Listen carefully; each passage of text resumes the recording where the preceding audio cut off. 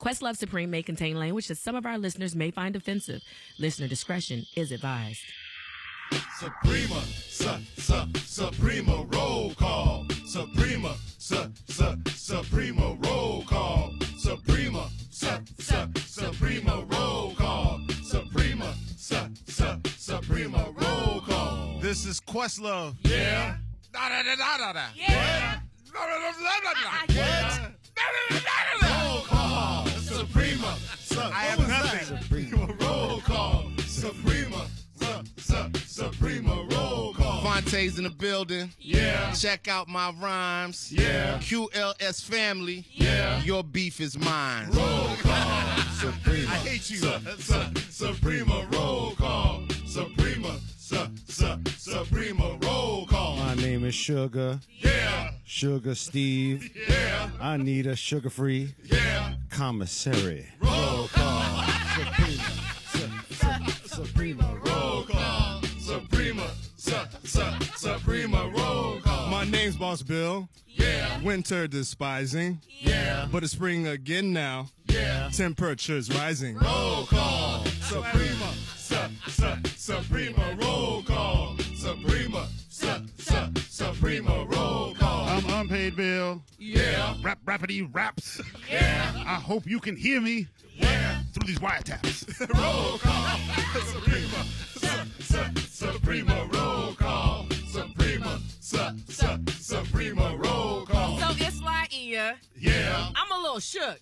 Yeah. My verse would be better Yeah. if I read more books. Roll call. Suprema.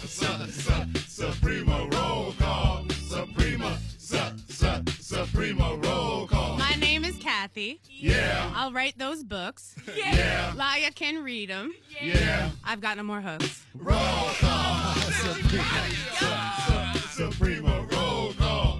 Suprema. Suprema roll call. They call me P, Yeah. HNIC. Yeah. We on this show. Yeah. Let's motherfucking go.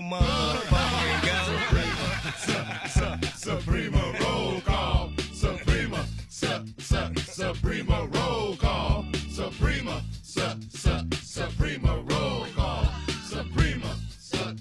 Suprema roll call. That was not bad. I'm glad I did well. They trying to That's yours. That wasn't bad. That wasn't bad. Damn, Cav, you got Cappy balls. came through. I mean, Ladies and gentlemen, welcome to another edition of QuestLove Supreme. Is this our first double, kind of our first double guest? I mean, Pete Rock and Smoke Dizza. Okay. He ain't talk much Smoke Dizza, so yeah, it is. Okay. And there was also the episode where D'Angelo came in and was like, Oh, yeah. it's funky. It's more R&B. It's more And then- R&B. That was right. That And was then he cool. left. And then he left. left. That's it. Well, ladies and gentlemen, this is a special episode. Well, I feel like every episode of QuestLove Supreme is a special episode, so I don't want to make it like the Meredith Baxter Burney episode of right. A special Meredith Baxter Burney episode of QuestLove Supreme. We have like one of my freaking heroes, like one of my rhyming heroes, a cultural icon in the world of music. Above hip hop, music.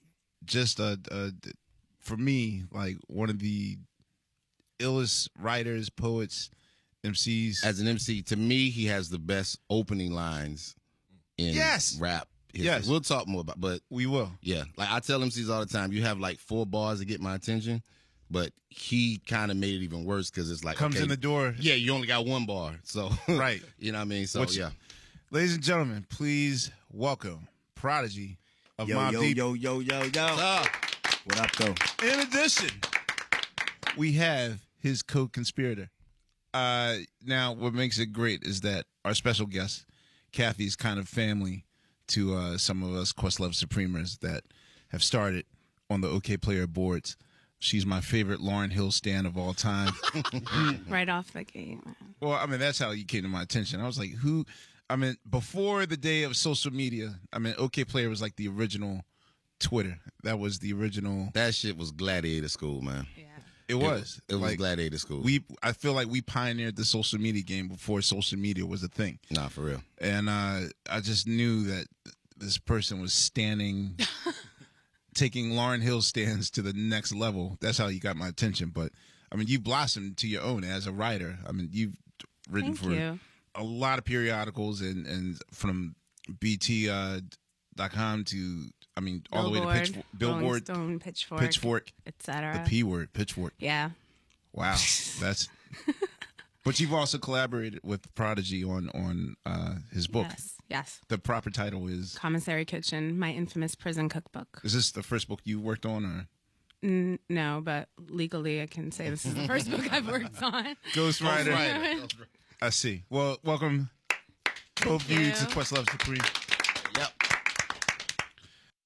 I gotta say, Prodigy, that I'm really not big on hip hop autobiographies. Actually, haven't read one myself. I mean, there's a lot of books that have been written by hip hop luminaries, but I gotta say, none. You said you're not a fan of hip hop autobiographies, yet you wrote one. No, I know that, but I'm just saying that it's usually for me, like most people that are in the genre really don't open up as much. It's almost like a moment of their childhood, and then they came to music, and then we I was got platinum. here. Yeah, right. yeah. It really doesn't let you like inside of like the mechanics of what makes them work as a person. Like you know them as a personality.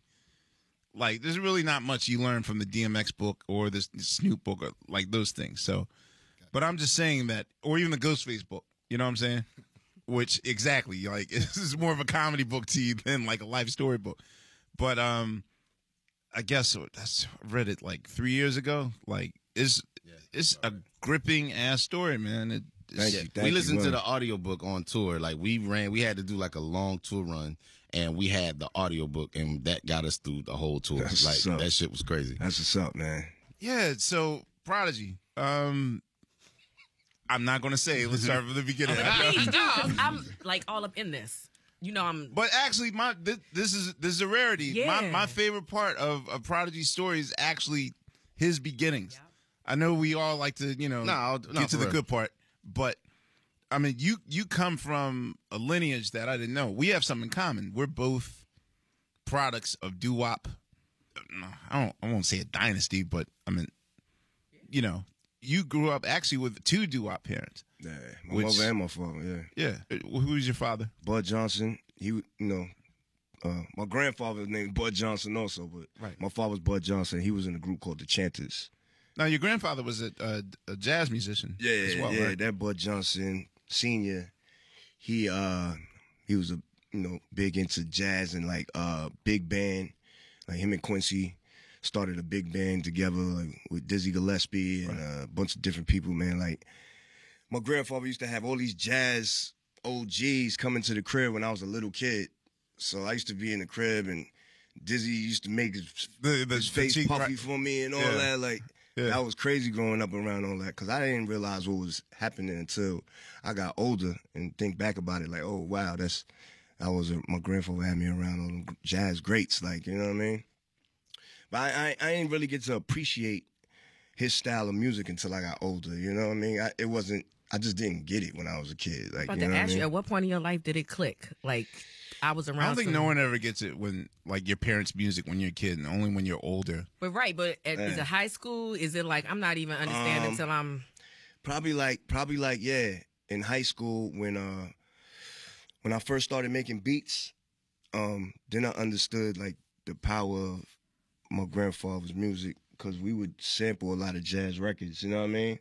And he left me like his collection, his jazz record collection, and we made a lot of the first album, Infamous, and Juvenile Hell, the From songs that we the did collection? produce. Yeah, from my grandfather's records. Like, See- Shook Ones was made actually. Yeah, I was going to say the from Herbie my- Hancock record Yeah, is that was made my from. grandfather's records. Damn, Word. that's crazy. Hell yeah. So it was like, once we got to that point, we was like actually researching the records and like using certain samples, and we was like, oh, I understood the power of the jazz music, and I started listening to it like more in depth and paying attention to it. Then I started to appreciate. Did he take you to did. see any of his shows when you were younger? And Hell yeah, man. I remember being at so many shows. But one in particular that stand out a lot is at the Blue Note. My grandfather used to perform there. And I used to sit at the bar with my pops. And I used to think I was drinking. You know what I mean? My pops would be ordering a real drink, and he would order me like a 7-Up with the cherry syrup. Like, you know what I'm saying? Yeah, same thing. I'd be sitting at the bar drinking like Right. a little kid, like, you know what I mean, at the bar. So I got memories like that of my grandfather performing while me and my pops sitting at the bar watching him. And, yeah, you know, just different shows and whatnot. And, yeah, man, I would definitely feel blessed that I got a chance to see him perform. You know what I mean? I remember that clearly. Well, that even makes it more special because I know earlier you told me that you're about to do a residency at Blue Note. Yeah, it's crazy. It's crazy. It's crazy being in there. We did the first show last month. Okay. And it's crazy being in there because the place is like, it feels small because, you know, when you're a little kid, everything seems bigger than, like, you know what I mean? So now I'm in there, I'm like, damn, this is smaller than my memories. Mm-hmm. But it's like, it's so surreal being in there and performing in there because I just remember my grandfather doing it. So it's crazy how, you know, things turn around, you know, come full circle. Was he a horn player? Or? Yeah, clarinet and tenor saxophone. Okay. And even before that, I think your great-grandfather started Morehouse? Yeah, my great, I think he was like 3 times great-grandfather. Like, yo, you know how lucky you are to even know firsthand? Man, like I just found out who my greats were like 2 weeks ago. my Seriously, moms, man. But like the fact that you know the history of your great. My mother, she did the genealogy. Okay. And, you know, she researched, and we have some other family members that did the same thing and research, and we found our whole family, like, you know what I mean? Plus, we got a lot. My grandmother on my mother's side, she keeps a lot of family photos and just history and stuff, so we were able to, like, put pieces together, connect dots, like, you know what I mean? So it's pretty interesting, man. I learned a lot about my family while I was locked up. My moms used to write me and tell me, use this in your book, put this in your book, this is important. You know what I mean? Right. So, and your mother was a member of the Crystals. Yeah. Yep. My mom was like walking down the street somewhere. I don't know if it was Queens or wherever she was at.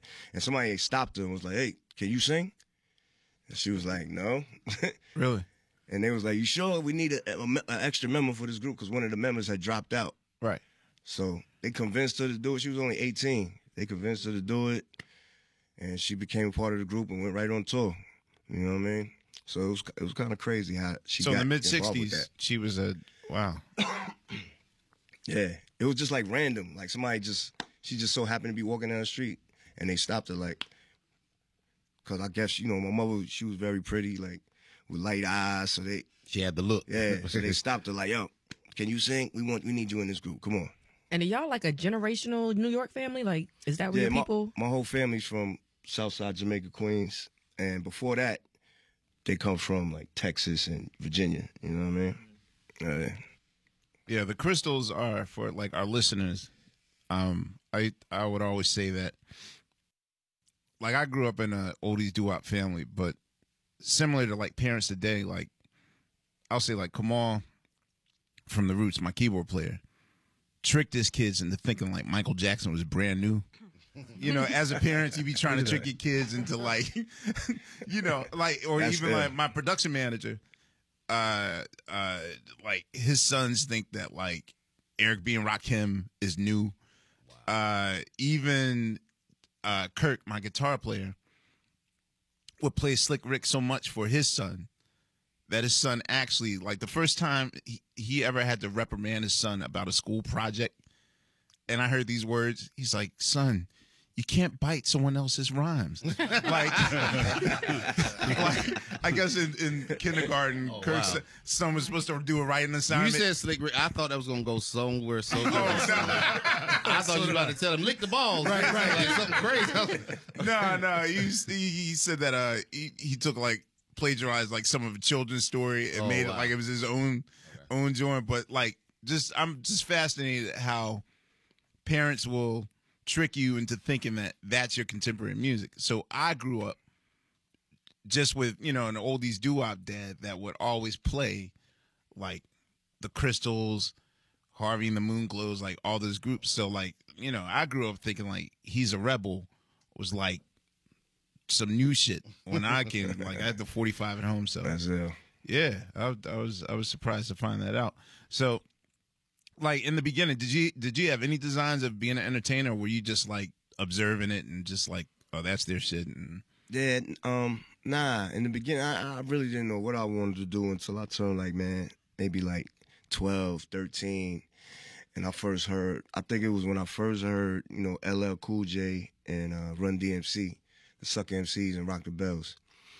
When I heard those songs, that just changed everything in my life. You know what I mean? That made me, I was like, all right, this is what I want to do. This is what I like. I used to play the songs for my mother. Like, yo, Mom, check this out. You know what I mean? I used to play, you know, the Paid in Full. Matter of fact, I used to say Rakim's rhymes to my mom's, act like I wrote it. And she'd be like, oh. did you always have this deep deadpan voice as a kid? Because like you are Rakim's like vocal doppelganger. I don't know. That's just my voice. Yeah, hell yeah. So, I used to say Rakim Ron to my mom. She used to be like, oh my God, you're really good. And I used to be like, I ain't say nothing to her. I used to be like, yeah, I'm a rap, Mom, I'm a rap. But I first got turned on to hip hop music when I was like 12, 13. Before that, you know, like you said, there was a lot of doo-wop in the crib, like, you know, soul music, you know what I'm saying? A lot of church music, you know what I mean? You were were you born in Long Island or? I was born in Hempstead, yeah, Long Island. Yep. I know that Chuck D and Flav always talk about Hempstead and they Chuck D and Flav is from the town right next to me in Roosevelt. Roosevelt. Okay. You know what I mean? That's right next to Hempstead. So we all like Hempstead EPMD? I know that someone rhymes about Hempstead. EPMD was Brentwood. They was from Brentwood.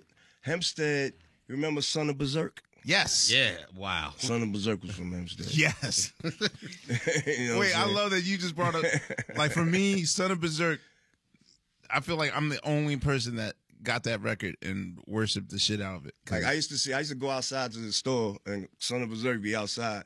Word. He like, yo, son, what up, kid? Like With that old man voice. Yeah, you know what I'm saying? Because we was like the little dudes using the studio. There's a famous studio in Hempstead that Public Enemy started in. Son of Berserk. Yeah, they would do their pre-production out there. It was called 510. Yeah, yeah. So that's where we all started. Like, Buster would be out there sometimes. Yeah. So that's where we all started. So everybody used to be over there, like, and we used to see everybody over there. But yeah, man, like Hempstead, I think Method Man from Hempstead. He's from Terrace Ave. You know what I mean? Trying to think of who else from out there. Rock Marcy is from Hempstead, you know. Those are the few that I can remember off the top. Yeah. So, like, what eventually brought you to the city, to Queens? When I turned like 11, 12, my mom's moved to Left Rack. She moved to Left Rack City. Her and my pops had split up because my pops did some crazy shit. My pops was wild, man. He had kidnapped me, took me to Detroit. We was living in Detroit for a minute, balling out of control. He was working in the stock market. Oh, wow. Doing some crazy shit. And when did you live in Detroit? Man, this is like early 80s. When what year did Scarface come out? 83. Yeah, because my pops took me to the Wait, movie. why do we? I remember that. What was the Family Feud? 83. My pops took me to the movies in Detroit at the premiere when Scarface first came out. So that's when I was out there in 83. Wait, you were 9? I was 9, yeah. So the lyric, your pop taught you how to shoot when you was 7. That was real. That really. Oh yeah, my pop, man, he was off the hook, man. That boy is something else. he was something else, man. Was he a musician as well, or like? Yeah, he was a singer. You know what I mean? Like I said, he had that group, the Chanters, doo-wop group. Right. They had a couple of dope songs. You know what I mean?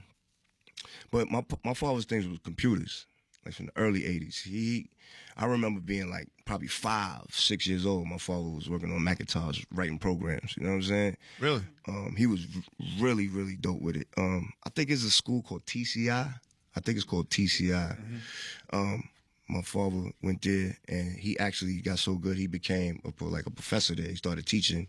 He was in the commercials and all that. Like after a while, he got really nice with it, and you know, that's what he was into: computers, heroin, alcohol, karate. My father had a dojo on Jamaica Avenue You know what I mean? So he used to teach karate. You just said that combo. Yeah. Computers, heroin, Like, karate. wait, can He's we off- can we back that up one second? He was off the hook. He was off the hook. Karate and computers. It's crazy. Professor yo. Pimp, you know, all that. It's very crazy, man. My pop's life was wow. It was wild. That was his thing. He loved computers and he loved fighting and just doing wild shit. He was crazy, man. And I know that you have a closeness with your grandmother as well. That she was in the arts. Yeah. My grandmother was ill. She was one of the first Cotton Club dancers when they first opened the Cotton Club way back. And you know, she was friends with Lena Horne. Lena Horne used to dance there early before she became famous. You know, and that's how my grandmother met my grandfather, because my grandfather used to play in the band at the Cotton Club. So that's how they met. And, you know, after my grandmother started a dance school business in the basement of her crib on the Guy Brewer. And she started with like 5 students, you know what I mean? And it just grew and grew over the years until to a point where she started renting the building. And then it grew to a point where she actually bought her own commercial building in Queens. She was like the first black woman to own a commercial space in Queens. So, you know, it was a dance school business. You know what I mean? That was her thing, dancing. So a lot of her students, man, she had some famous students that she raised. Like Ben Vereen is one of she raised Ben Vereen. Like, you know what I mean? Okay. And he used to, you know, be at the house all the time. Like, you know what I mean? And anytime he had something going on, we used to watch it in the crib. I done seen Roots thousands of times. Like, you know what I'm saying? Ben's like, on TV. Yeah, Okay. you know what I mean? That's like everybody get together. Watch Ben. Ben is on. You know, Michael Peters, he was a famous choreographer. For, Michael That was one of my Jackson's father's best friends. choreographer. Yeah. Yes. Michael Peters was That was one of my grandmother's students. Shut up. damn. He did so much shit. He did Beat It. He Thriller- did Dancing on the Thriller. Ceiling. Yeah, he did all those. So like, that was like event, same thing. Like with Ben Vereen. Matter of Well, fact, Mike had Michael something- Peters is in the beat knife battle. He's the one in all white. Oh, word. That's it. Yeah, that's Yo. Michael He's the Peters. one that got their hands tied up. They fighting with yeah. the knife. When I was 6, my dad introduced me to him, and I was like, "But you can't dance better than Michael Jackson." And he walked away with me with so much attitude, like, "Child, well." I remember when I was a little kid, like, we used to fly to Cali because a lot of her students live in Cali and whatnot. So we used to fly to Cali and visit them, and she used to take care of some business. And Michael Peters used to take me to Universal Studios all the time. That was my favorite place when I was a little kid. I used to be like, let's go again. Oh, with the let's go jaws again. and Let's go again. I've been there like 100 times when I was a kid. That was my favorite shit. Like, you know what I mean?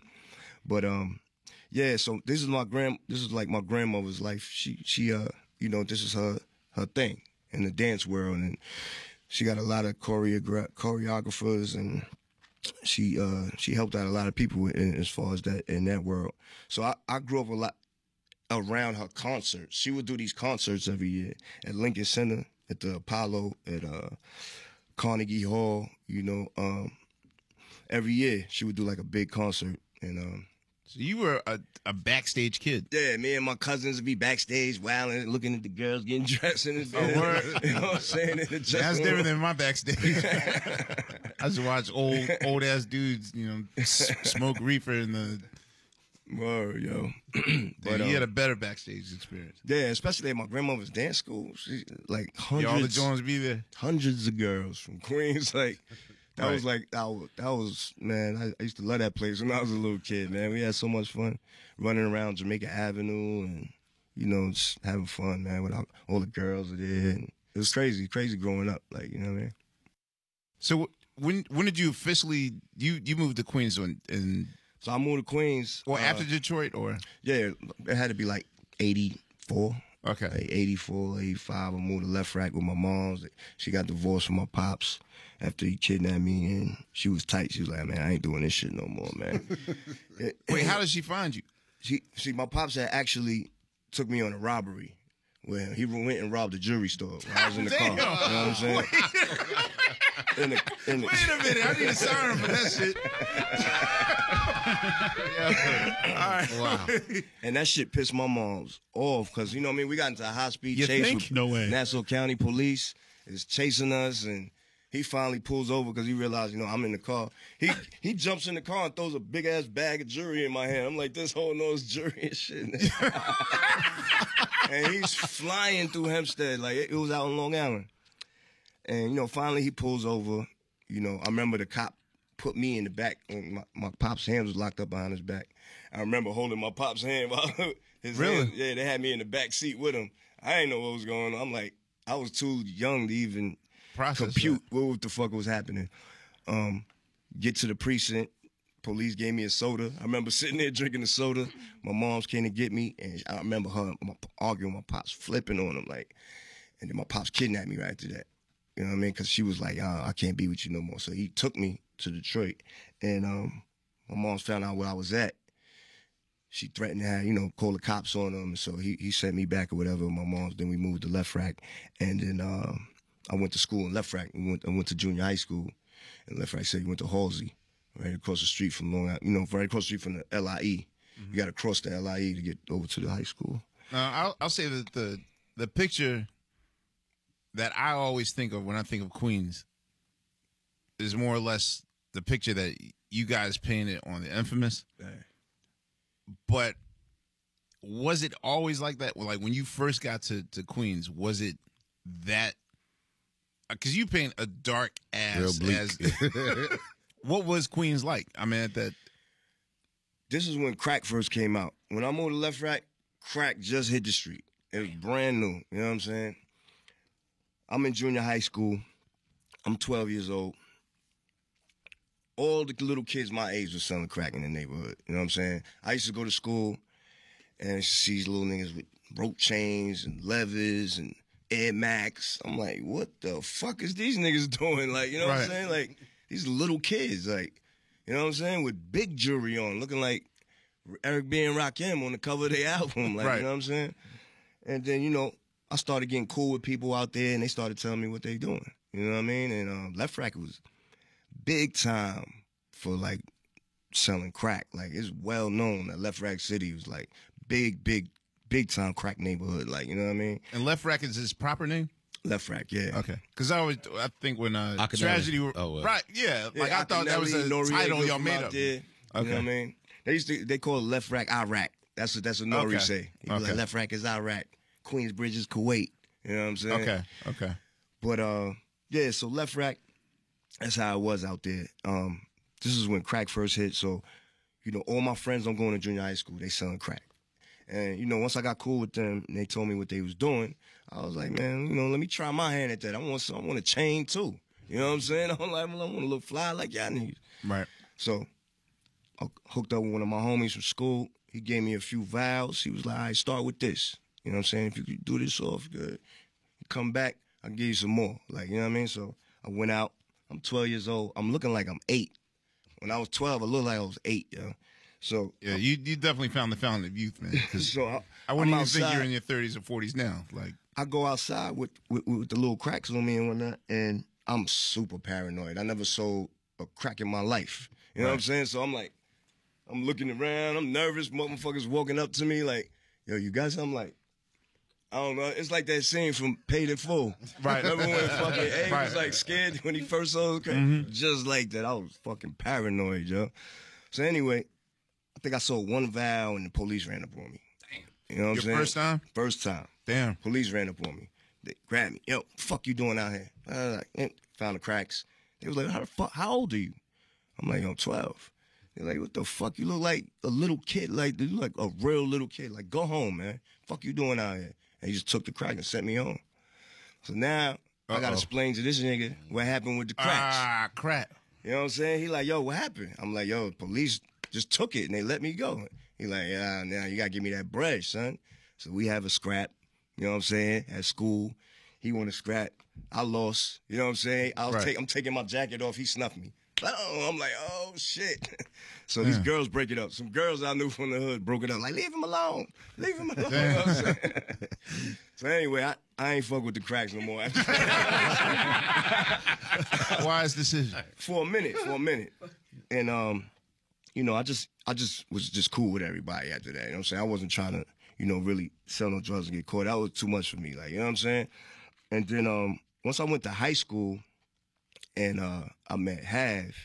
So, yeah, Hav brought me out to Queensbridge when I first, you know, went to high school, when I first met him. And he introduced me to that whole world. It's just different.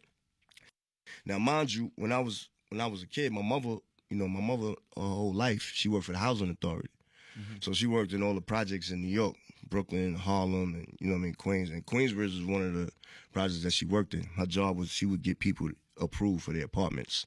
You know what I mean? So they come to her to apply for. Right. She worked in the office on the Hill in Queensbridge, and people got to come to her, and she decide whether, assign them. You know what I'm saying? If they make enough money to live in the projects or, subsidized rent or whatever, how that works. Everybody wanted to be her friend. Yeah. So she worked in Queensbridge when I was a little kid. You know what I'm saying? And I used to go with her to work in the summertime. This is before I met Hav and all that. And I went to Reese Day Camp. Like when my mom was at work, she would drop me at day camp on the Hill called Reese. So I was already out there for a few years. When I was a little kid, I met a bunch of people. And it just so happened that years later, once I moved to Left, I went to high school in the city, met Hav. Now I'm back in Queensbridge. Now I'm older now, and I'm seeing people I remember when I was a kid from day camp and all that. Right.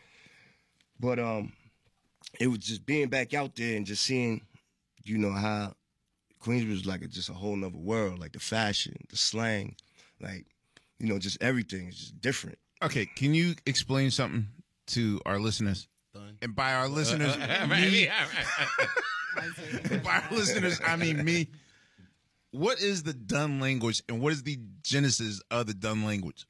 What's that, like Dundunny? Like So Dun. the Dun language. That's like saying we Like say, I know cats in Sweden that talk the Dun. Like after Mobb Deep shit came out, yo, what up, Dun? And I was like, what are y'all talking about? It's a TH, one too, of our right? homies, one of our homies from Queensbridge, his name is Bumpy. He got like a speech impediment. He speak with like a lisp a little bit. You know what I'm saying? So, That's where it comes from. we call each other son. Everybody be like, yo, what up, son? What up, son? And when Bumpy say it, he be like, what up, thunk? What up, thunk? So, you know what I'm saying? Yo, Yeah, Bumpy to think. finally. After Word. 25 years, I've been wondering. So it's THUN. Yeah, it's THUN. But I had short, when I write my rhymes, I write shorthand. I try to write short as possible. So I used to write DUN just to write it real quick and get it out the way. You know what I'm saying? So it's like two different spellings when I do it. But whatever. That's where it started with Bumpy. You know what I'm saying? And we just started calling Shout it out to Bumpy. the Dun Yeah. language. He created the Dun language. That's what you know what I mean? We thank you. Yeah, shout out to Bump, man. But yeah, once I got out there, and I just seen how that world was in Queensbridge. And I remember being out there as a kid. When I was out there, it was like super early 80s. Like probably the Juice Crew was popping like back Right. then. Was I ain't any even know. running with I was Marley too young. Marl or those guys? Or I was too young back in the days, you know what I'm saying, when I was in day camp. But I remember how they used to dress. They used to have the shell top. They used to have the Pumas with the, the tall one suits, the Kango. I remember seeing people dressed like that when I was a kid. So I know that was like probably that Juice Crew era. And then when I came back out there later on, it was new things happening. You know what I'm saying? It was like that era was starting to change. You know what I'm saying? Things were starting to change. And, I was like right smack dab in the middle of it, man. And, it was just interesting to see being from Hempstead and going to school in Manhattan, where I met Hav at. We went to high school with everybody from New York, different boroughs, Brooklyn, the Bronx, Manhattan, Queens. They was from everywhere in high school, art and design, you know what I mean? So we had friends with people from all over each borough. So we used to hang out, we used to party in the Bronx, up by Yankee Stadium and Sheridan. We used to, hang out in Brooklyn and Bed-Stuy, Marcy, Tompkins, Sumner, you know what I mean? We was out there, you know what I'm saying? so was there ever any hesitation whatsoever? Because I know if you go to a different part of town that you're not necessarily from, it could be a caution thing, like, Yeah, I mean, you got to be careful, man. I mean, look, growing up, you know what I'm saying? This is where things changed for me a little bit. All right. My first year of high school, there was this gang called the Decepticons. You know what I'm saying? And I used to come to school in the morning, and I used to see people coming to school, my friends coming to school with big ass cuts going across their face, their arms, hands, like $150. Their faces spliced open, like, you know what I'm saying? I'm like, what the fuck happened to you, son? They're like, yo, the Decepticons just caught us in the train station. I'm like, well, yo, the niggas ain't cutting me like that, dog. I'm buying a gun right now. Cause I dare a nigga try to cut me like that. Like, these niggas was twisted. You know what I'm saying? Right. So that kind of forced me into a position where I was like, I'm Defense. about to protect myself. Like, you know what I'm saying? Right. So that's when I bought my first gun because of that. You know what I'm saying? Because I wasn't gonna let nobody cut me in the face like that. You know what I'm saying? And they was running around doing this on a daily. Like, this is what they was doing. Like, they was from Brooklyn. Like, you know what I mean? It was just a gang. They was called Decepticons. They had a female version called the Deceptinettes. They had another gang called the Low Lives. They had another gang called I can't think of it right now. But yeah, there was like this gang culture from Brooklyn. You know what I'm saying? And we had to deal with that. You know, because after school they would come up to different schools and terrorize motherfuckers, robbing motherfuckers. Like, you know what I'm saying? So it forced me and my little tight friends to be on some bullshit. It forced us to be on some bullshit. You know what I'm saying? And that's where the bullshit started a little bit. Like, you know what I'm saying? Right. That's like You freshman gotta year. protect yourself. You know what I'm saying? And then, you know, also just growing up in Hempstead, you know, that's like, it's a hood. That's a hood out there. Like, you know what I'm saying? It's a residential area. They got houses. It look nice, but that's the hood out there. So Hempstead wasn't the cozy part of Long Island that. Nah, Hempstead. Because when I think of Long Island, I think of like, oh, that's a vacation spot, or. Yeah, nah. You Bill's laughing. That's where I grew up. Where'd you grow up? You grew up in Hempstead, Bill? No, I grew up a few miles north of Hempstead, but Okay. it's a little different where I'm from. Yeah, there's a part where you cross the track. As soon as you cross the track, you call it trackside. Right. As soon as you cross that track, it's over. Oh. You in the hood. Sir, You know what I I'm think saying? Serge explained that on his episode that, it was. You know, I had a lot of friends out there. We did a lot of things, and, you know, it put me on some shit mentally. You know what I'm saying? And my pops already had me on some shit mentally. But then going to school in Manhattan, you know, that really kind of changed me because I started hanging out in all the different boroughs. I had friends from different boroughs, and we used to deal with this type of shit. What school did you go to? Art and design in Manhattan. The Fame School. Yeah, that's what. That's all right. Nah, that's LaGuardia. LaGuardia. Yeah. So there's another art and My design. mother went to that school. She graduated from Oh, that okay. school. Yeah. Okay. So what did you and Havoc both go to the school for? Because So Hav was a grade ahead of me. He was there for architecture. He was dope. He used to build like scale models of like, you know, apartment complexes or whatever, building, like, you know what I mean? He could do that shit nice. I went to school there because this is all most of my friends was from Left Rack. You know, we used to sit around in the summertime. Where you going to high school, son? He's like, oh, we going to Edison. Oh, I'm going to this one. And most of my friends was like, yo, we going to art and design. So I was like, fuck, I'm going there too then. I'm going wherever y'all niggas is going. Right. So that's the only reason I wanted to go there. You know what I'm saying? I didn't think that I had any art skills. Like, you know what I'm saying? I had to take a test to get into school. that's what I thought. You had Okay. to bring a portfolio up. So I was like, all right, what am I going to do? How the fuck am I going to get into school? I got to work my way into school somehow. So I thought, and I was like, oh, all right, there's this group called the Shirt Kings. They like clothing designers and Oh, the airbrushing. yeah, and airbrushing in the Coliseum in Queens. So, you know, I grew up with them. Like, I grew up as a little kid on Jamaica Avenue. Like, you know what I'm saying? So they know me all my life. Like, you know what I mean? So I was like, light bulb. I'm gonna just copy. I'm gonna bite the Shirt Kings. I'm sure these motherfuckers in art and design, they never seen no shit like that before. You know what I'm saying? Right. So I just got me some shirts. I got me some markers and some paint, whatever, and I just drew some graffiti on the shit, and I made a portfolio, brought it to school, and they was like, oh, they liked it, and I got into school with that shit. I was shocked. I was like, oh shit, that shit worked. You know what I'm saying?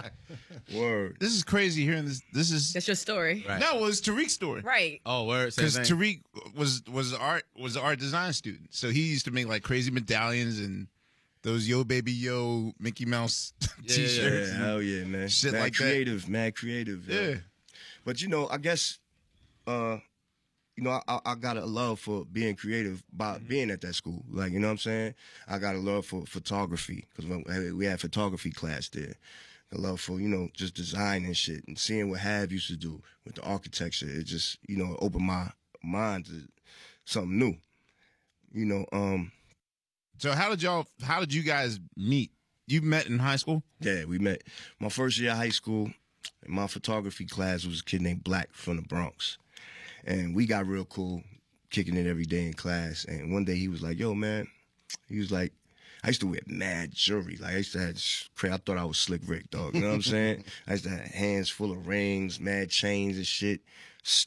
I was retarded when I was in school. Like, you know what I'm saying? That's another reason why I bought the gun too, because I'm like, I'm a target with all this shit on. Yeah, I was gonna say, like, you didn't feel like defenseless and I was bugged out as a kid, yo. You know what I'm saying? I didn't really care too much. So, you know, when I met Hav, it was because of my man Black from the Bronx photography class. He was like, yo, man, you know, you should meet one of my friends named Havoc.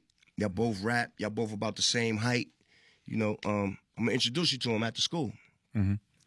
So, little did I know that these niggas were setting me up to rob me. Oh. Wait, what? Oh. Havoc. Wait, this is an arranged marriage that was an arranged robbery?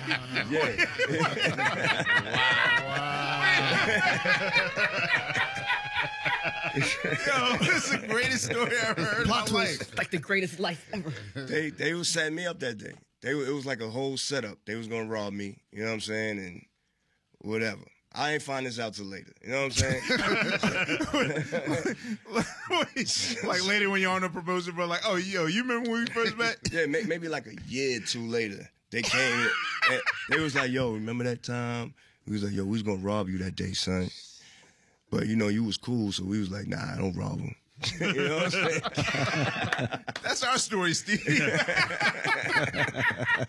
Word, that's real shit too, man. You know what I'm saying? Wait a minute. You're telling me that initially your meeting was a setup. You came in the name of, oh, we should be in a group together. Yeah, I was like, I'm cool with Black. We cool. King, he seemed like a cool dude. He said he wanted to introduce me to somebody that rap too. We about the same height. He was like, yo, y'all should make a group. I'm going to introduce you to him after school. I'm like, all right, bet. So after school, we go outside, and there's a fight right in front of the school. So I'm like, we looking at the fight, and my man Black is like, that's Havoc right there, fighting. He fighting that kid. So I seen Hav, he was fighting some kid.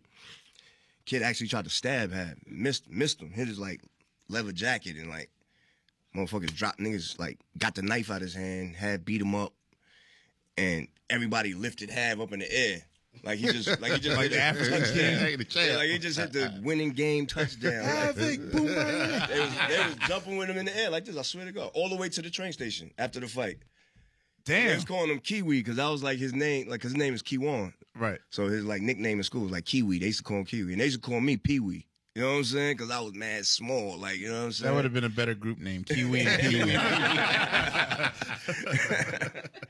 So, you know, we following him to the train station. I'm like, this is crazy. Like, all right. So after they put him down, we get on the train. We meet each other. So I'm like, yo, where we going? He's like, we're going to Ravenswood. I'm like, Ravenswood? I'm like, my grandmother from Ravenswood. My mother's mother. Right. You know what I mean? She had moved from South Jamaica Projects to Ravenswood like some time ago. He was like, a word? He's like, my grandmother from Ravenswood. So both our grandmothers lived in Ravenswood.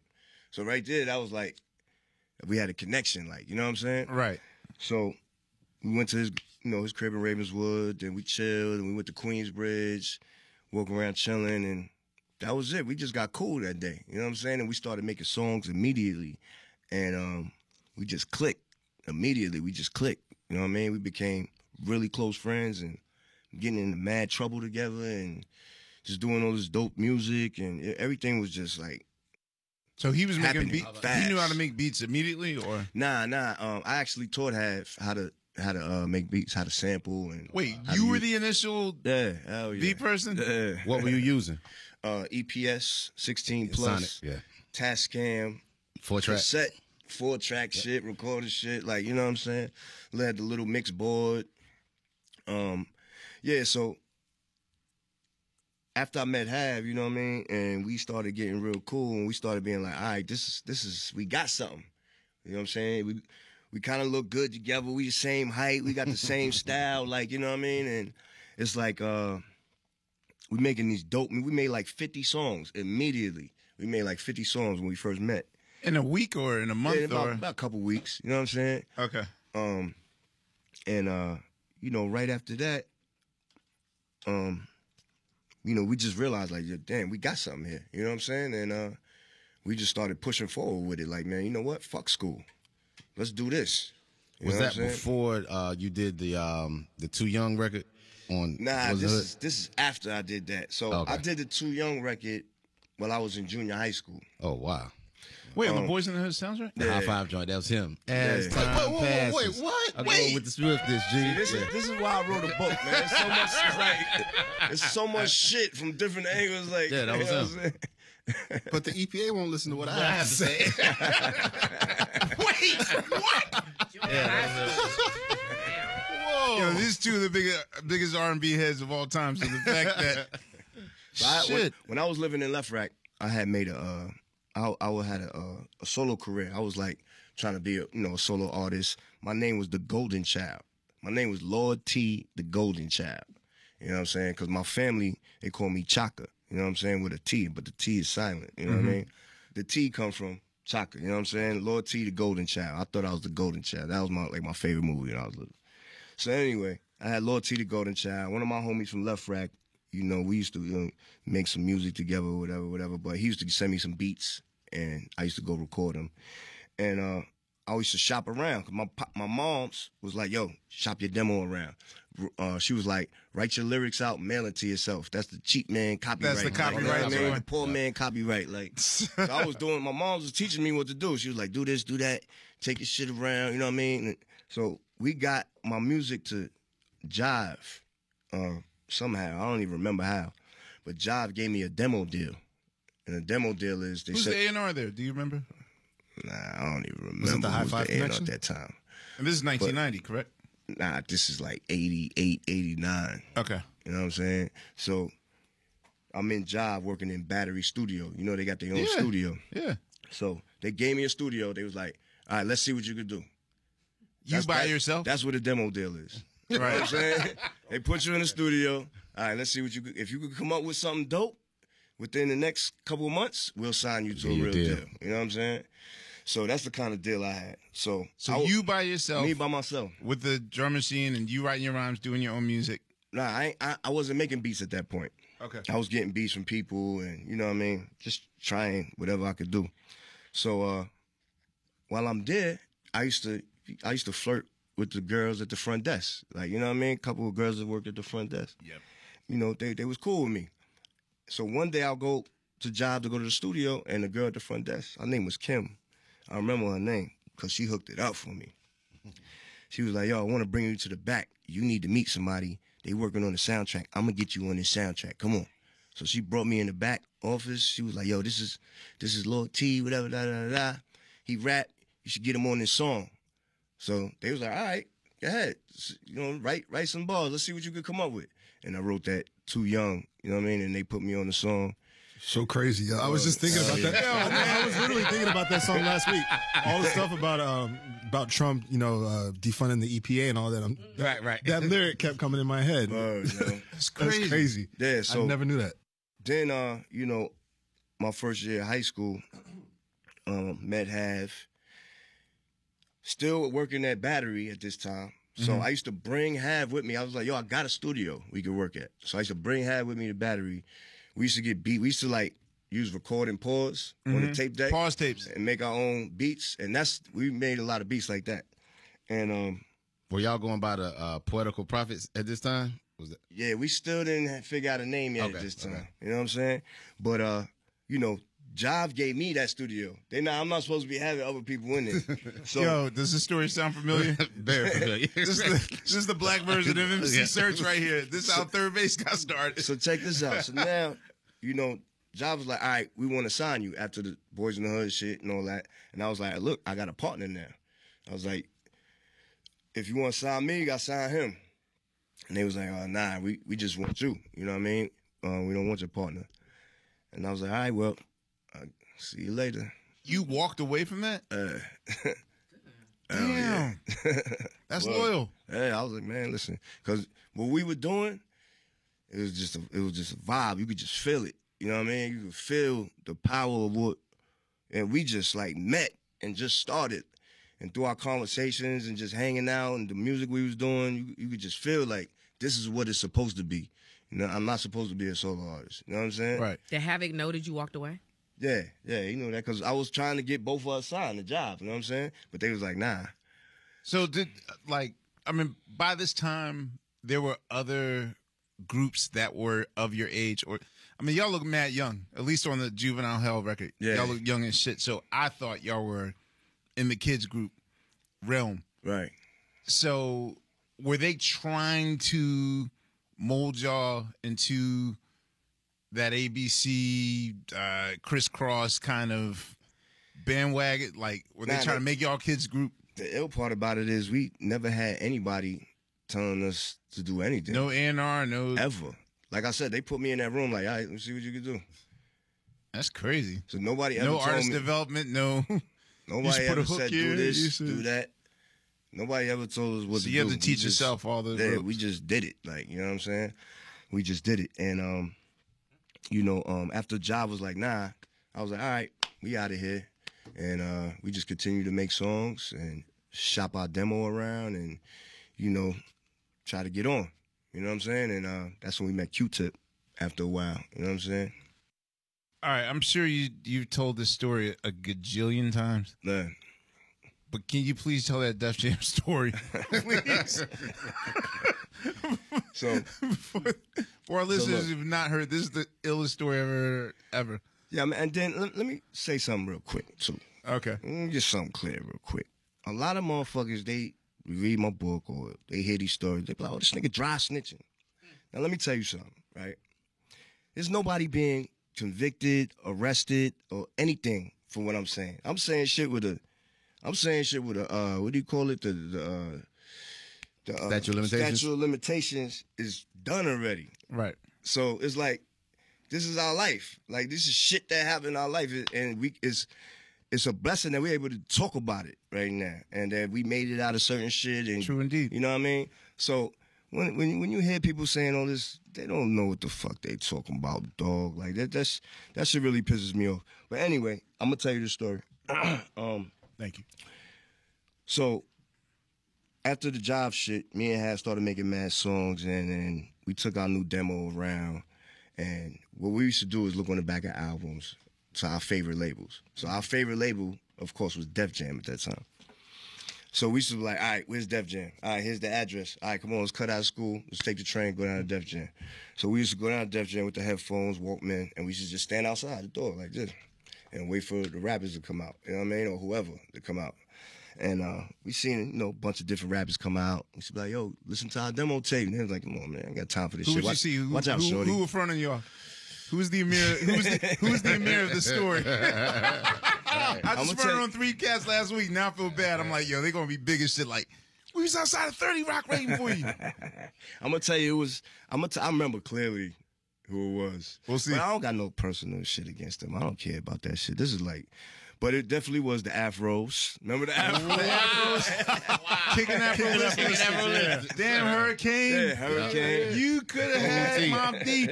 Hurricane was like, what? Come on, watch out, shorty. You ain't got time for this shit. So I'm like, word, all right, whatever. So we wait outside. We see people coming out. Nobody would give us a listen. Then Q-Tip came out the building. And, they was on fire at that time. That was, Tribe Called Quest, the shit. We like, oh, shit, it's Tip right here. Yo, could you listen to our demo, son? Like, check us out, son. We from Queens, da-da-da-da. He like, oh, word. Check your shit out. Put on listen, played him a couple songs. He took it off. He was like, come on, come inside the office with me.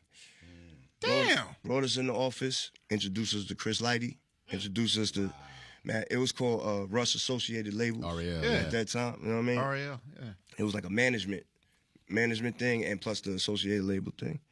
And, introduced us to people in the office and Tip was like, yo, these dudes are dope. Help them. You know what I'm saying? He was like, help them, get them, do something with them. So he Help was like them, the set up- first to really. Yeah, he like, yo, he's telling Chris, he's telling everybody in the office, yo, set up a meeting with Russell, set up a meeting with Leo. Get them, you know what I mean, get these kids' music heard. They dope, yo. So after that, we had a meeting with, they set up a meeting for us with Russell Simmons. So we go to the office to have a meeting with Russell. And it's supposed to be at Russell Crib, which was around the corner on Broadway, by McDonald's, somewhere down that area. So we get to Russell Crib. Matter of fact, I had the gun on me, you know what I mean? The little one-shot Derringer I had bought at school, you know what I mean? So I wasn't trying to get cut. I had left it in the Def Jam office because I didn't want to bring a gun in Russell's house. Right. You know what I mean? I was like trying to be Respectful. respectful. I was like, I don't bring no weapon in his crib. I was told my man in the office, yo, hold this in the drawer for me until we get back from the meeting. So he's like, all right, put it in the drawer. Walked around the corner, went to Russell's crib. Russell was a no-show. They like, oh, Russell got caught up. Y'all gonna meet with Leo instead in the office. Everyone has a Leo story. So we like, all right, bet. So we go back to Def Jam. We meet with Leo. We play Leo our music. He listening. Then he stops the music. He like, I can't do nothing with y'all. We like, why? He like, how old are y'all? So we like 15, 16 at this time. He like, y'all, first of all, y'all look like y'all 9 years old or something. Y'all cursing like sailors. Y'all talking about criminal, crazy shit. He said, I'm going to get sued. They're going to sue Def Jam for putting this on the radio and doing all this, that, and the third. Like, there's no way I could get this played on the radio. There's no way I could get this. They're going to ban y'all. That's what he basically told us. Like, he's like, I can't do nothing with y'all. I'm sorry. And we like. That's crazy. We like, what? We was like, what the fuck is wrong with this dude? Like, he didn't understand the music. He didn't, I don't know. He didn't get it. He didn't like it. That's his choice, whatever. So we was like, all right, fuck it. We wasn't mad at anything. We was a little upset, like, oh, fuck this nigga. He don't know, but right. We didn't give a fuck. We was like, all right, on to the next label. We're going to go to it. We're gonna finally find someplace. So we go downstairs, and before we leave, you know, they had all these posters hanging up in the office in REL. They had, like, The Great Adventures of Slick Rick framed. They had, like, Big Daddy Kane shit. Everybody shit framed in it. And De La had just dropped De La Soul is Dead. Right. So I wanted one of those posters. They had the ill De La Soul is Dead poster. I wanted to hang it up in my room. You know, that was that back in the day shit. Right. Hanging shit up in your room and whatnot. So I told my man that held the gun for me in the drawer. I was like, yo, get us some posters before we bounce. You know what I'm saying? He was like, oh, all right, I'm gonna hook y'all up. So he went, got us some posters. So me and Hav is at his desk. So I'm like, oh shit, the gun is in the drawer, son. So Hav, get the gun out the drawer. And he points it at me. I'm like, yo, chill, son. That shit got, you know what I mean? That shit got bullets. And he's like, I'm just playing with you, my nigga. He's like, I'm just playing. Calm down. I'm like, chill. Don't point guns at people, my nigga. Chill. So then my man come back with all the posters. He like, yo, here. He put the posters down. Then Had pointed the gun at him. Like, yo, give me them posters, nigga. Bam! This shit go on. Like, by mistake. Like, you know what I'm saying? They got to go. They got to go. Yo. You think? My nigga. Wow. Everything went in slow motion after that. Literally. These niggas. Everything turned misty and went slow motion. I remember literally, like, I don't know why that happens, but I guess in the heat of moments like that, shit just slows time, yo. Right. So, Hav drops the gun. Like, we both like, oh, shit, what the fuck? Like, we in shock. You know what I mean? Hav bolts out the door. Runs downstairs. Like, oh, shit, I'm out. So I'm like, oh, you're not leaving me in here. I start chasing behind him. Like, In the office. Wait, my dumb ass want to know, did you at least take the poster? Because that De La Soul poster was rare as shit. Nah. Man, you got the poster. Nah, I wasn't even thinking about no motherfucking posters at that point. I'm like, you know how hard that shit on eBay right now? It's like a nut. We was trying to get low. We was trying to get the fuck out of there at that point. So, Hav ran out the door.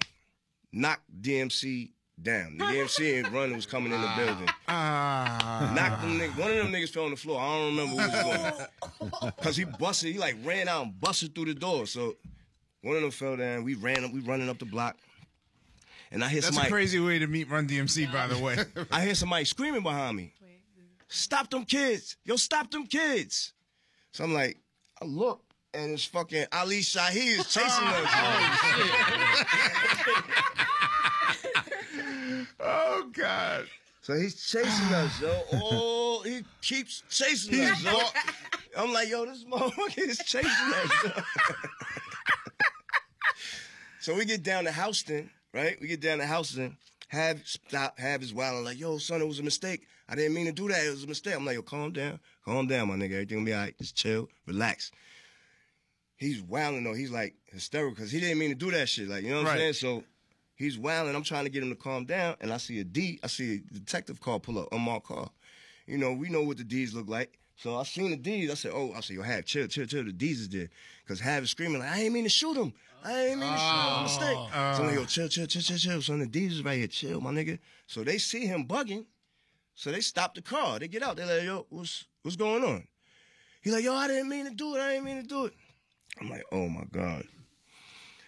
Here come Ali Shaheed. Yo, get the...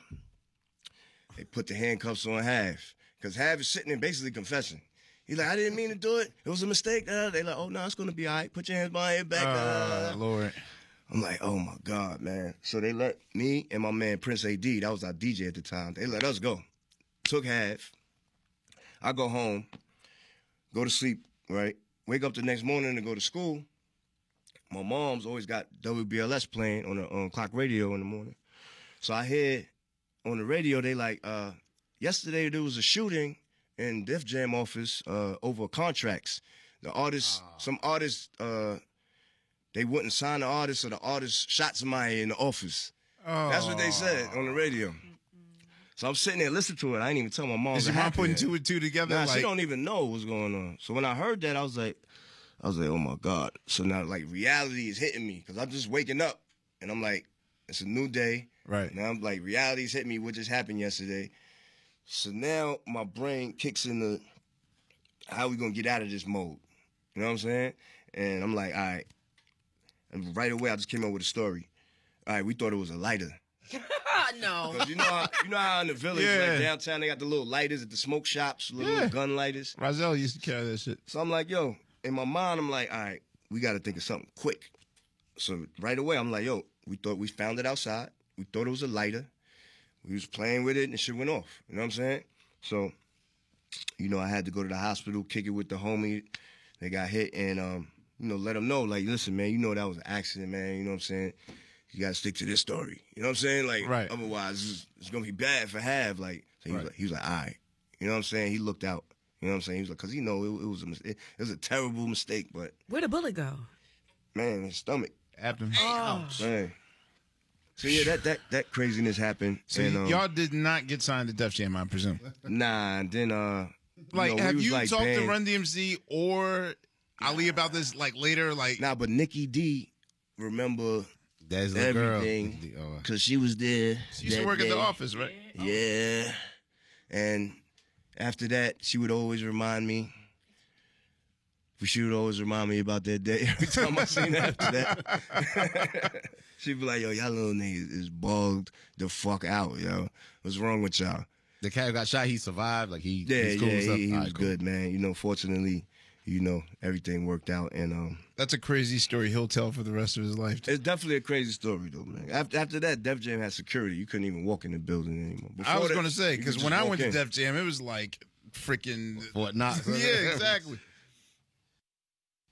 So how long is it till 4th and Broadway comes in the picture? 4th and Broadway is a record company on Island Def Jam.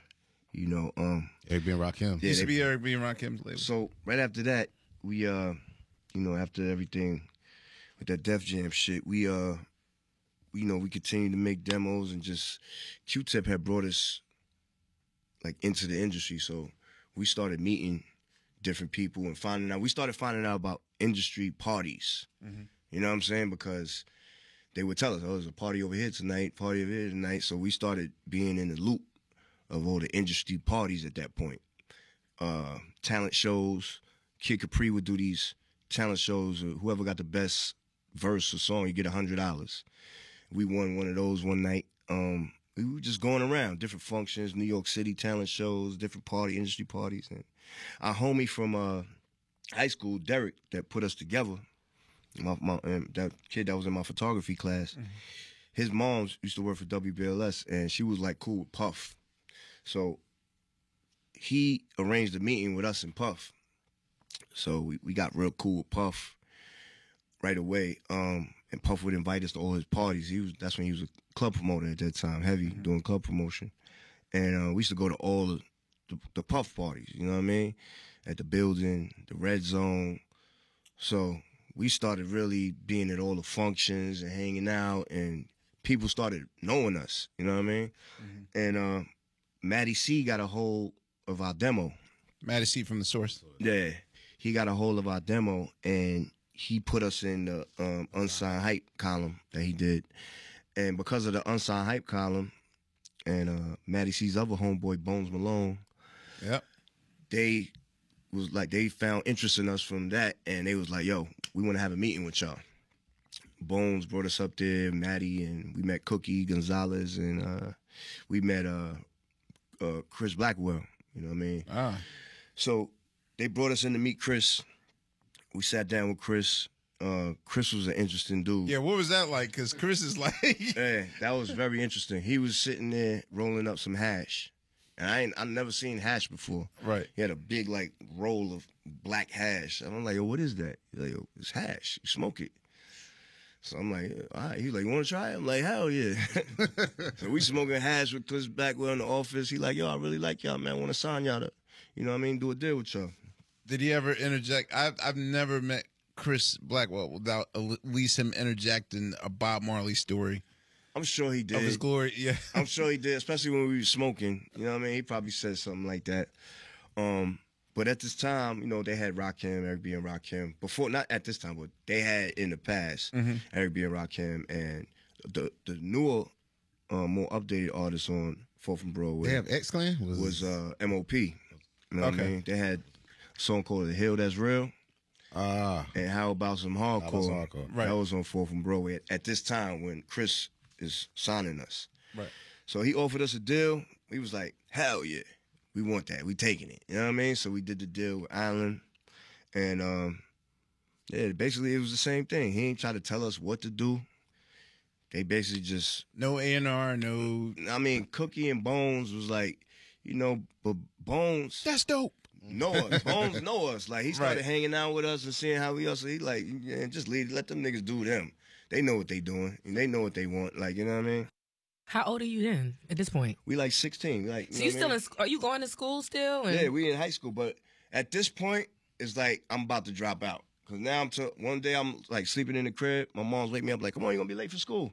I woke up, I said, Mom, I'm not going to school no more. And how did she take that? She was like, oh, word? She was like, okay. What? And then she left and went Damn. to work. Where's that mom at? Mom And then when she came back from work and she thought about it, she said, son, are you going to pay some rent? Or... She was just like, okay. Because I guess she seen what I was doing with my career. You know what I mean? She was helping me. Like, do it. Like, So you didn't know have what I'm any saying? resistance in your family? Nah, not with like, you know, I come from an entertainment family, so they was encouraging in the family trade. Right, Yeah. but it's still hip hop, so you know it's so different than It's what definitely different. So my moms was scared. She was like apprehensive when Chris wanted to sign us, and he actually did some kind of thing where we didn't need our parents' consent.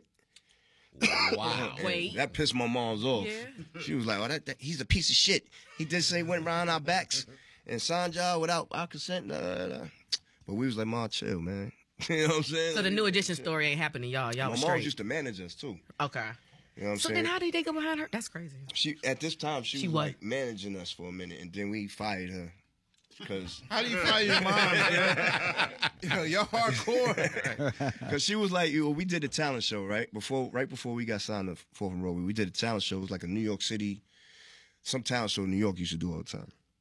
And we had to like auditions, rehearsals, or whatever it is, and we'd going through our song, and our song got curses in it. The chorus of the song go, "Oh shit, here we go, yo. Oh shit, here we go." That's the whole chorus. You know what I'm saying? So we put it on. We like doing our shit, and they like, "Oh, stop the music, stop." They was like, "Yo, you can't curse in this talent show." We like, what? They like, you can't curse. You have Fuck y'all to talking change about? the curses or do a new song. We like, what? We're not changing nothing, man. We're not doing this, man. Fuck your show. And we walked over. My mom was like, what's wrong with y'all? So she sat us down, like, right after that. She was like, you can't do that. You can't disrespect people like that. You just take the curses out. We was like, yo, listen, we're going to stick to what we do. You know what I mean? We don't want nobody trying to change us. We was hard-headed, like, you know what I mean? Wait, Havoc, Prodigy. I got to say, 3 times I've heard you easily walk away from some shit that could sort of change your life. I've never heard nihilism to this level where it's just like, psh, I'm out. I can walk away. What is it in you?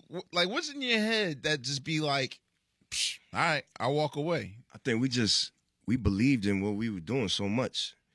Like I said, it was like the vibe that we had. We could just feel it. It was gonna work, and nothing was gonna stop it. It was just a feeling. You know what I'm saying? Like we was like, oh, we got some shit.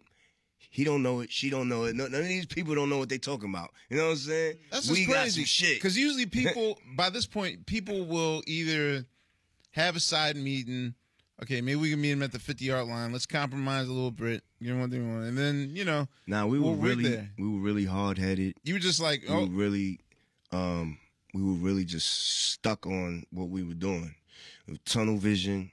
We wasn't trying to hear nobody. We had something that didn't really exist. Like, you know what I'm saying? It was like the vibe that we had, just the energy and the words and the style, the slang, everything was just, it wasn't nothing like that. You know what I'm saying? Mm-hmm. And it was just like a changing of the guard at that time almost, because, it was like you had the Rakims and the Big Daddy Kanes and, the symphonies. Like when the symphony came out, like that was what was popping when we was learning how to do rap.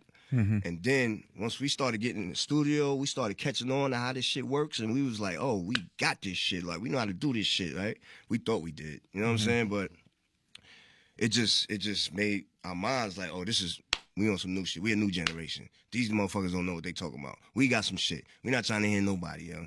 So that was clean versions. It was a fucked up attitude to have, but no, I mean, you stick to your guns. You know what I'm saying? Stick to your guns. So my mom was like, yo, you can't do that. So we was like, yo, listen, if you're not gonna follow what we saying and believe in us to the maximum and fuck everybody else, then we can't work with you no more. To the mom. And you're 16. And she was like, all right. She was like, all right, cool. I'll see you when I get home. She was like, that's a very bad attitude to have. You know what I mean? That's a very bad attitude to have. You're not gonna get far in life with that attitude. She gave me the whole spiel of that whole thing, but we wasn't trying to hear it. So it's like when you fire your moms, what happens when you get home? Like, is it just normal? Like, dinner time. All right, so what's for dinner? Mac and cheese. Now you make your own dinner. I mean, at that time, I wasn't going home anymore. 16. I was kind of out the house already. Okay. You know what I'm saying? I would stay at half crib, or I would stay at my grandmother's crib. I would pop up at my mom's crib sometimes. Like, we were just bouncing everywhere. I would stay in the Bronx with my homie from school, stay in Brooklyn with my homie Illa G from school. You know what I mean? We were just everywhere, man. We was young, active, trying to get on. Like, you know what I mean? I wasn't thinking about, I didn't want to be in the house with my mom's. Like, you know what I'm saying? I'm out of here. We going to Coney Island. We popping. We staying the weekend.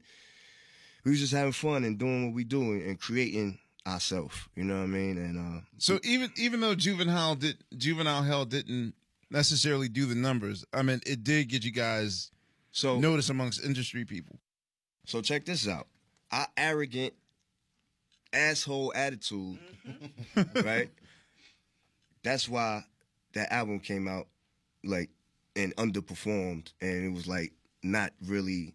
We didn't put our heart and soul. We didn't understand that this shit is not a joke. Like, you can't just do whatever and people supposed to kiss your ass and like it. You got to make timeless. You got to make some shit that stand the test of time. And we didn't understand that. We was very arrogant. We was very, cocky on some bullshit. And that's why that product came out. And then a couple months later, Nas dropped Illmatic. And that brought us down to reality. You know what I'm saying? Now, have you met Nas before? Like, oh yeah, y'all were in the same. Like, how'd y'all on the block together? We all trying to get on at the Q-Tip same time. too. You know what I mean? We all trying to get on. Nas had Live at the Barbecue. He had the song on the Zebra soundtrack, the halftime. Yeah. So this is all at the same time while we doing Juvenile Hell. Nas had the Zebra halftime shit, and you know what I mean. Then we go off on a little promo run, and we doing an in-store one day in D.C. We doing an in-store for Juvenile Hell, and we walk into the in-store, and Illmatic is playing. We never heard it before, so we listen. We sitting there like this. Me and Hab look at each other like, "You hear this shit?" We like, "Oh shit, yo." Pack this shit up, yo. Man, we packed the studio. We was like, yo, pack this shit up, man. We went about this all wrong. You know what I'm saying? And that brought us down to reality. Basically, that was a reality. Actually, that's a check. good thing because That was a reality. Did you call check your for mother? him. You was right, man. You might have had a point, right? You know what I mean? But Bitch, you guessed it. you know, right then we seen it before we even got dropped. We already knew. Oh, all right, we fucked up. You know what I'm saying? Because we could hear the difference. We could hear it. There's a big difference between the thought that was put into making the music. You know what I'm saying? The thought that was put into writing the lyrics, making the beats. He put some serious thought into that, and we didn't. We were just fucking around being little dumbass kids, like, you know what I'm saying? Like, feeling ourselves, yeah, we got a rap deal. Yeah, I got gold tooth. Yeah, like, you know what I'm saying? Like, So how far, like, when did it suddenly become like, okay, this serious business? so we got Because a dropped. lot of people still feel as though that's your first record. When we got dropped, that's when we heard the Illmatic album, and then we got dropped maybe like a couple weeks later or whatever. We was just like in the sunken place. We was like, we gotta get the fuck out of here. Yo, we was like, no, this can't happen, yo. So you was thought like, we make a second album and then right we the was wrong like, and yo, our hearts was broken. You know what I'm saying? Because we was like, yo, this is what we want to do with our life. right. We're not playing with this shit. We just went about it the wrong way. We had the wrong attitude. You know what I'm saying? So we was like, hold on. No. We was like, no. You know what I'm saying? Like, we gotta show people who we are. We gotta tell our story the right way. We gotta put, like I said, put thought and put meaning, put your soul, put your heart into the music. Like, you know what I mean? Tell your story, man. Like, you know what I'm saying? So we went in and we had that attitude like, yo, listen, this is what we want to do for our rest of our life.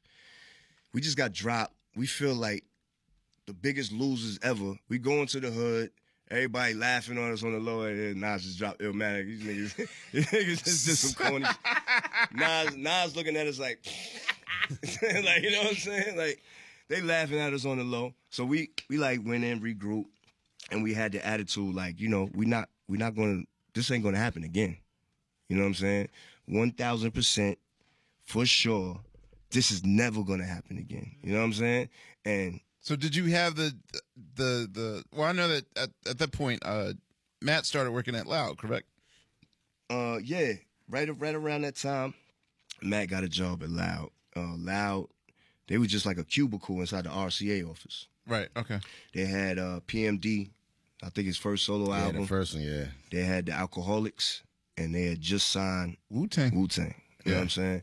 So we regrouped after that with that mentality. We was like, oh, hell no.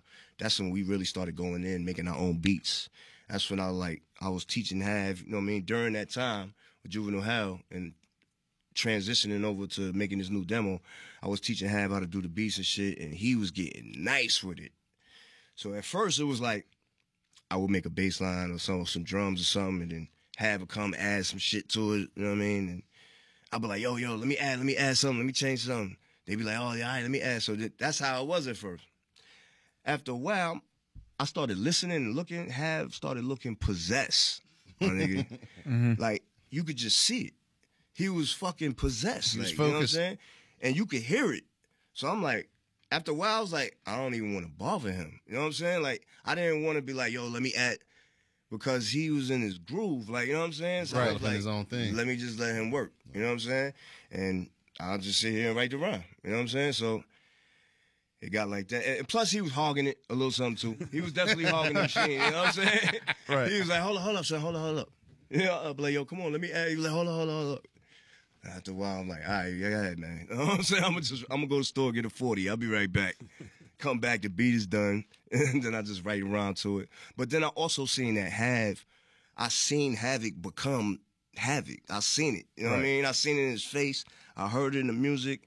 I just seen the look in his face when he was sitting there making the beats. I was like, wow, he's really tapped in right now. Like, you know what I'm saying? So that's how that happened. And you know, Maddie brought us over to Steve. You heard our demos. He was like, yo, y'all motherfuckers, y'all got some shit now. I got a new job over here. I'm gonna bring you up to the office, meet Steve Rifkin, blah, blah, blah. Steve, he played music for Steve. Steve was like, yo, I love it. He's like, I want to sign y'all. You know what I'm saying? But at the same time, we hanging out with Puff every day. So Puff is telling us about this new company that he wants to start called Bad Boy. And he's like, yo, I want y'all to be the first artist. I want to sign y'all to Bad Boy, da-da-da-da. Whoa. So we hanging with Puff every night, you know what I'm saying, at the clubs. He want to sign us. Steve want to sign us. So we telling them, all right, let's get some paperwork. That's why he's in the videos. I was wondering why he was in those videos in the beginning. Oh, yeah. Okay, I get it. It's all up in the video. Damn. So basically, the deal that Steve offered us basically was more money.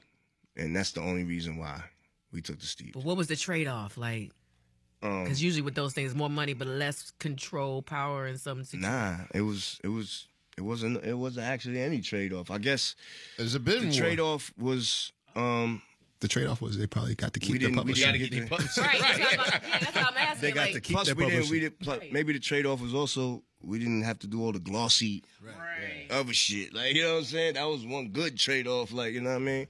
But Puff had a vision. He had a vision for this company, and he wanted us to be the first artist on Bad Boy.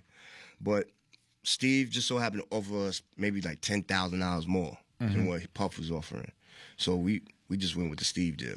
Plus, Steve was talking like, yo, listen, I'll give y'all this deal. Y'all just do what y'all want. It sound like you already got y'all game mastered. Just do what y'all do. You know what I'm saying? So we took this Loud deal, and, you know, we started working on the infamous album. You know what I'm saying? And, you know, shout out to Matty C. You know, shout out to Bones Malone, you know, Cookie Gonzalez, and, you know, Chris Blackwell, and everybody that helped us out in the beginning and got us to that point, you know what I mean, where Steve Richmond wanted to sign us. How did Q-Tip come back into the fold, working with y'all on the Infamous? So after we had, you know, was like 80% probably done, maybe 60% done maybe with the album, we was like, yo, let's call Tip. We want some beats. We want some beats from Tip. So we reached out to Tip. He came and picked us up, and he brought us to his crib on Linden, and he just played us mad records. He was like, tell me when you hear something you like. You know what I mean? So he would play us mad Patrice Rushen. He would play us all kind of shit that we. So I think it was the Patrice Rushen one with the Temperatures Rising. That LL did the song "Pink Cookies in a Plastic Bag." Right. Oh, that was Esther Williams. Esther Williams. It's all right with me. Yeah. So he plays us that record, and right away I recognized it from LL's song. Mm-hmm. But in my mind, I was like, "Yo, let's make a different version. Let's use that beat and make a different version. And use it the like, right way." You know what I'm saying? So, shots fired. Yeah, we picked a bunch of beats from him, and we did some songs, and basically we finished the album up. And when the album was done, we brought Q-Tip back in the studio to tweak up the mixes, like, you know what I'm saying? Like, because he was nice with that. Like, you know what I'm saying? Fix the sounds here and there, do little things here and there, touch the knobs and shit, you know what I'm saying? And he basically, like, took what we did and, like, made it sound good. Like, you know what I'm saying? Hooked us up with the good mix engineers, you know what I'm saying? So that was really good that we was able to work with him at that point, you know what I'm saying? Word.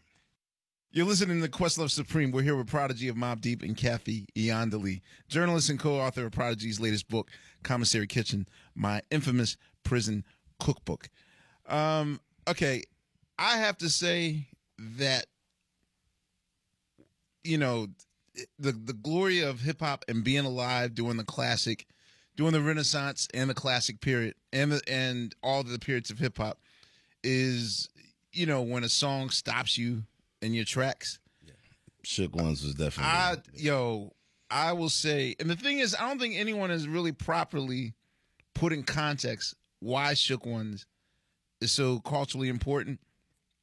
All right, take for someone I know sheltered, where you're going, but yeah, someone sheltered like me that like just listen to hip hop to really find out what's going out there. You know what I'm saying? Mm-hmm. Like I'm one of the dudes that the marketing people of Def Jam would have loved, because like when Onyx came out, I was like, yo, this is real hardcore.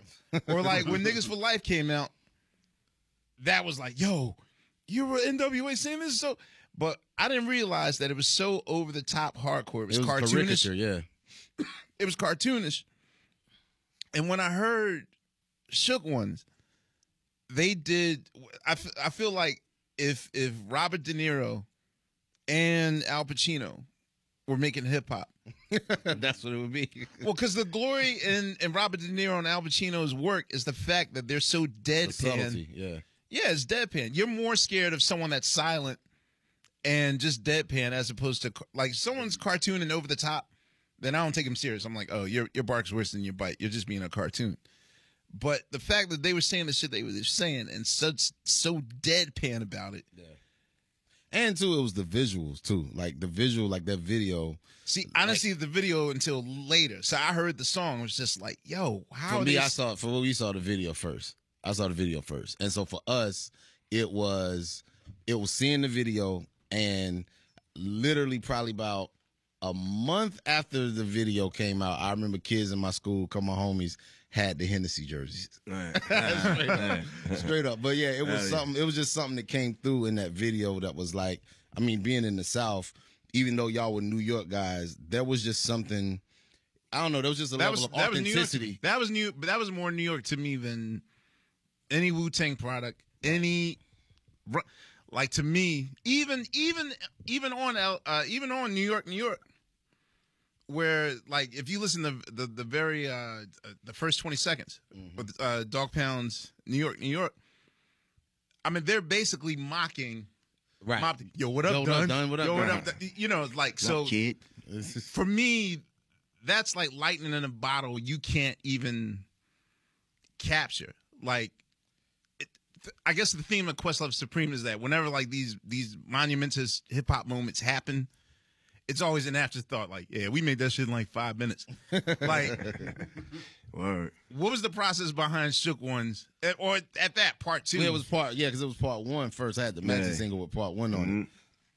Yeah. Like, why wasn't that push? And I don't know. It just happened the way it happened. I don't even know, man. We made part 1, and I think we might have made both of them around the same time, and then we put the part 1 out first, put the second one out, and yeah, it just happened like that. Were you shocked that at it's the reception? And you know, every time we would make songs, this is how we would test our music. We'd be outside on the block with everybody.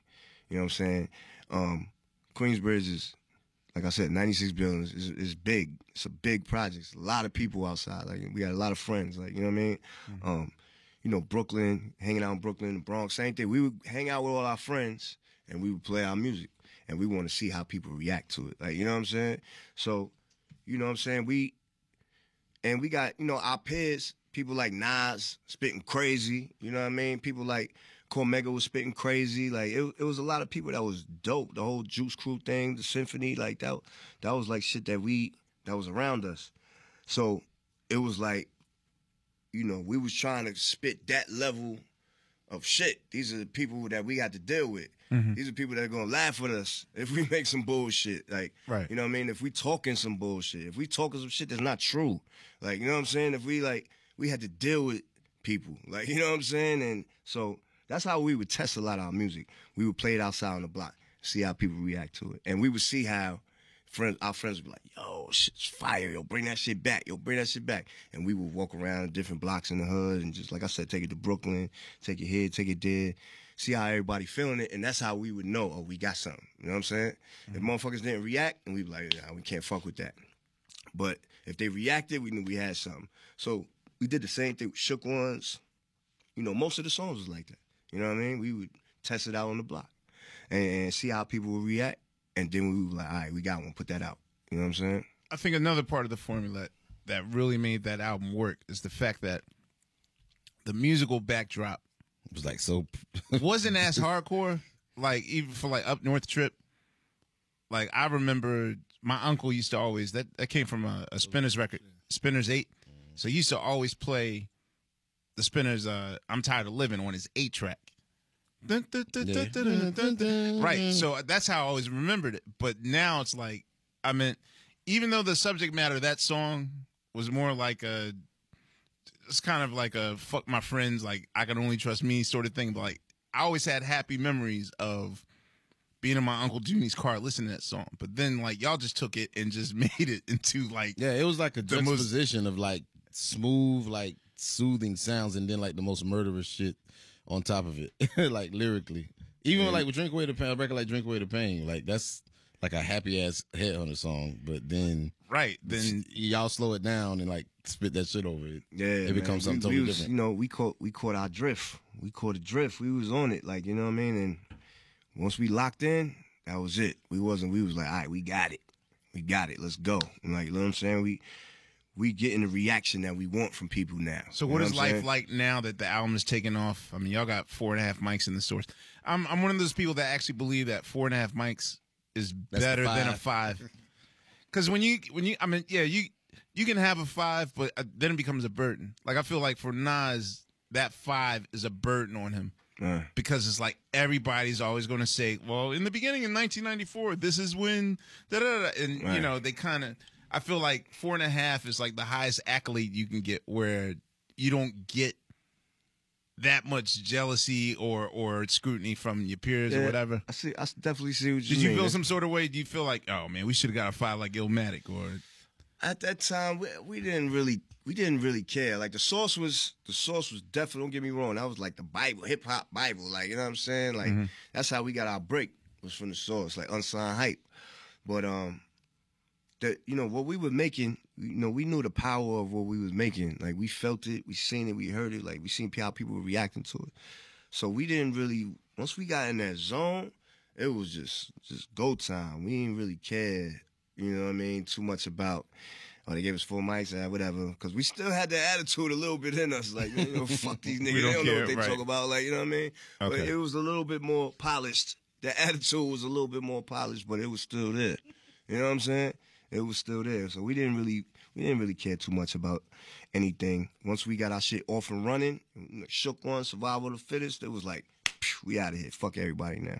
Let's just do what we do, stick to what we do, stay in the studio, stay working, just keep dropping these fucking albums, keep dropping this music. And it was just like, that was it. It was over.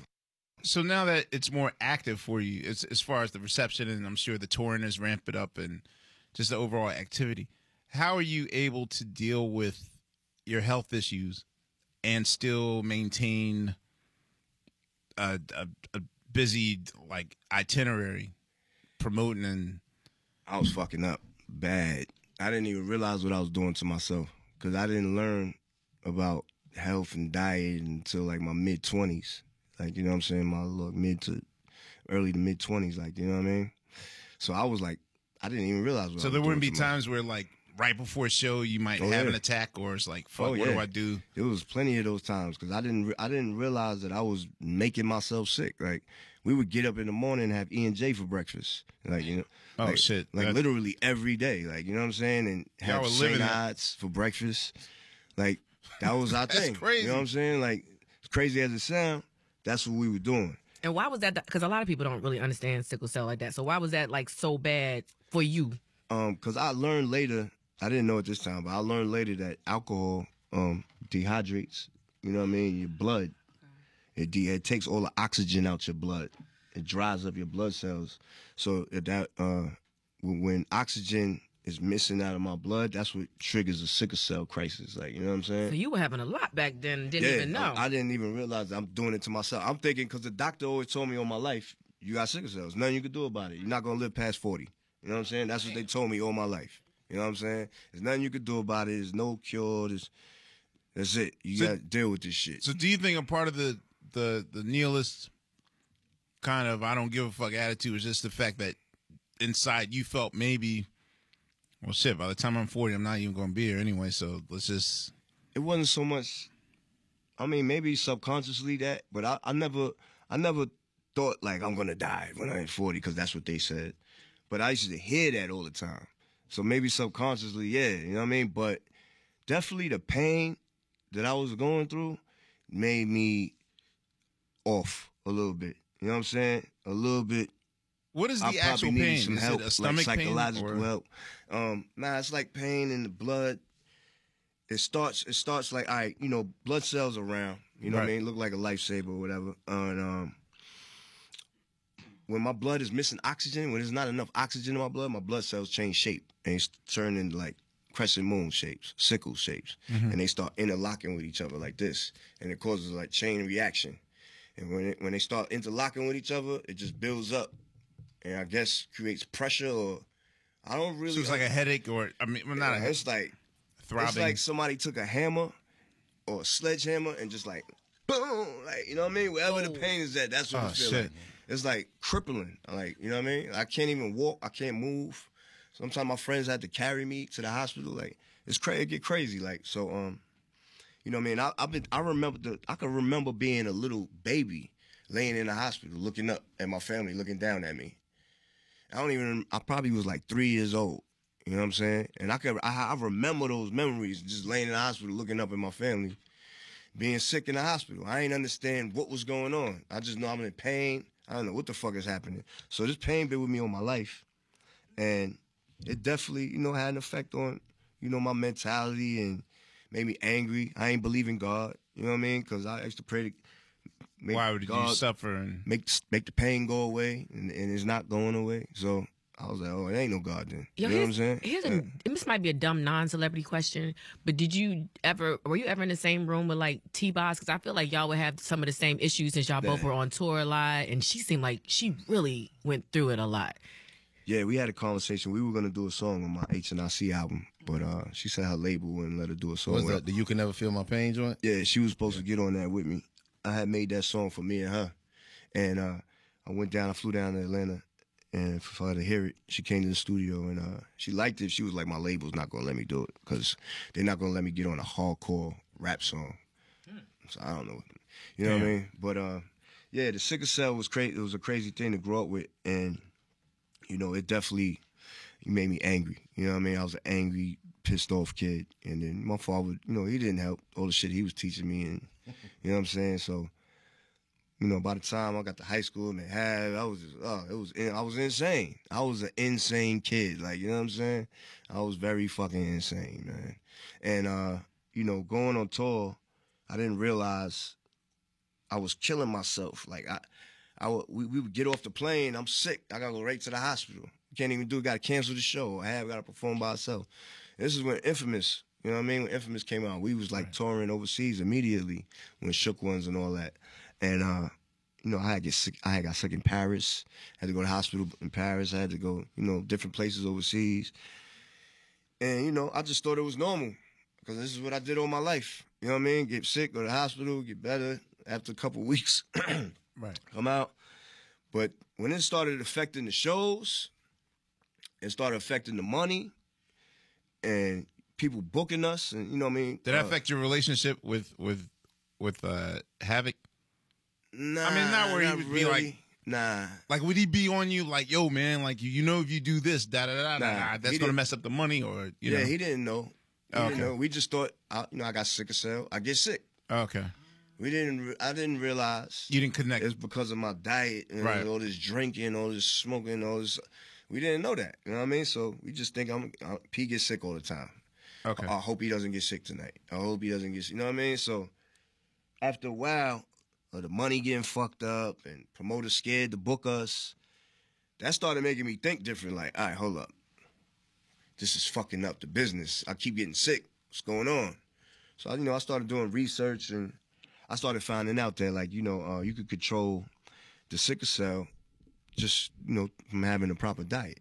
It's all about diet and what you put into your body and also your spirit, your mentality, like, because once you change your mind and your spirit, it kind of has a domino effect. Everything has a domino effect. Once you start making change in your life, little things, whether it's diet or whether it's spirituality, once you start making changes, everything else, you start looking at other things. Like, hold up, all right, well, I eat clean now. I eat vegetables. All right, so what else do I need to clean up in my life? Like, you know what I mean? Oh, I need to stop this, or I need to stop hanging out with these people. They, you know what I mean? They get me in trouble. Or I need to stop thinking like this. I need to start having negative thoughts. So it's like a domino effect. So is it easy to do that? I mean, well, we didn't even get into how you guys went from Political Prophets to Mobb Deep.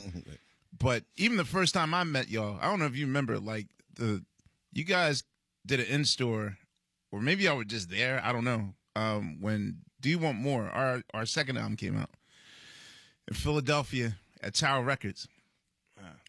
We did an in-store, like, played inside of inside of that store, and you guys were there, and I was kind of shocked. I was like, because, you know, even then for us, I guess people sort of looked at it as like alternative rap. Like, Outsiders, they kind of didn't accept us into the fold until like way later. But I was shocked. I was like, damn, Mobb Deep's here? Like, damn, okay, maybe we're doing good. Like, I know that you guys were in town that night to do Power 99 the night before.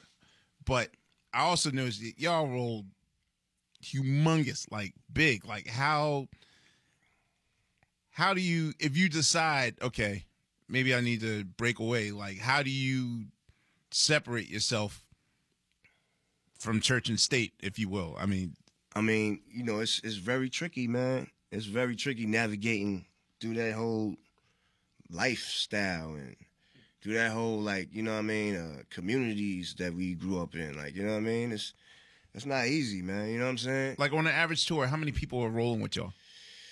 Now or back then? No, back then. Back then. Back then. If we was in the States, maybe like 15, 20. Maybe it could be more. Sometimes we would drive to like Connecticut or drive to Boston or something, and we had like 15 cars with us. Ain't that And it'd be like So I 80 gotta people. So I gotta ask. Nah, because we driving, like, you know what I mean? So it's not, it don't really Oh, cost no sleeping. nothing. Okay. So I gotta ask because 8 of us sleeping in a room, like, you know what I'm saying?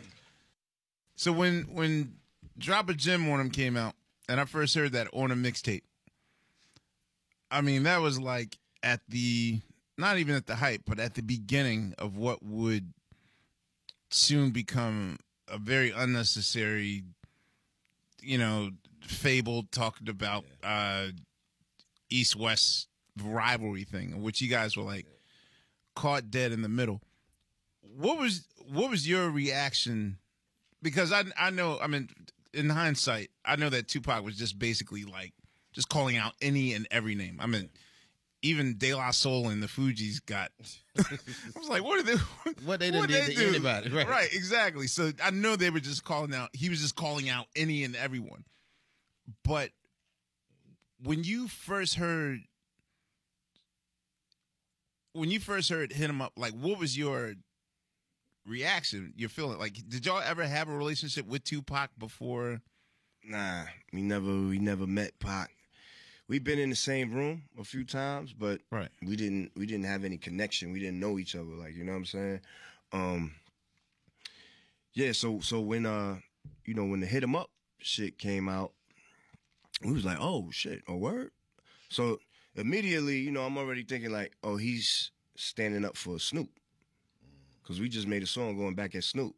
And Pac is the brand new artist on Death Row. Oh, I forgot about New York. Okay. You know what I'm saying? I get it. Pac is the brand new artist on Death Row, so he feel like He let me gotta show y'all what I'm Death Row now. Look, watch out, Snoop.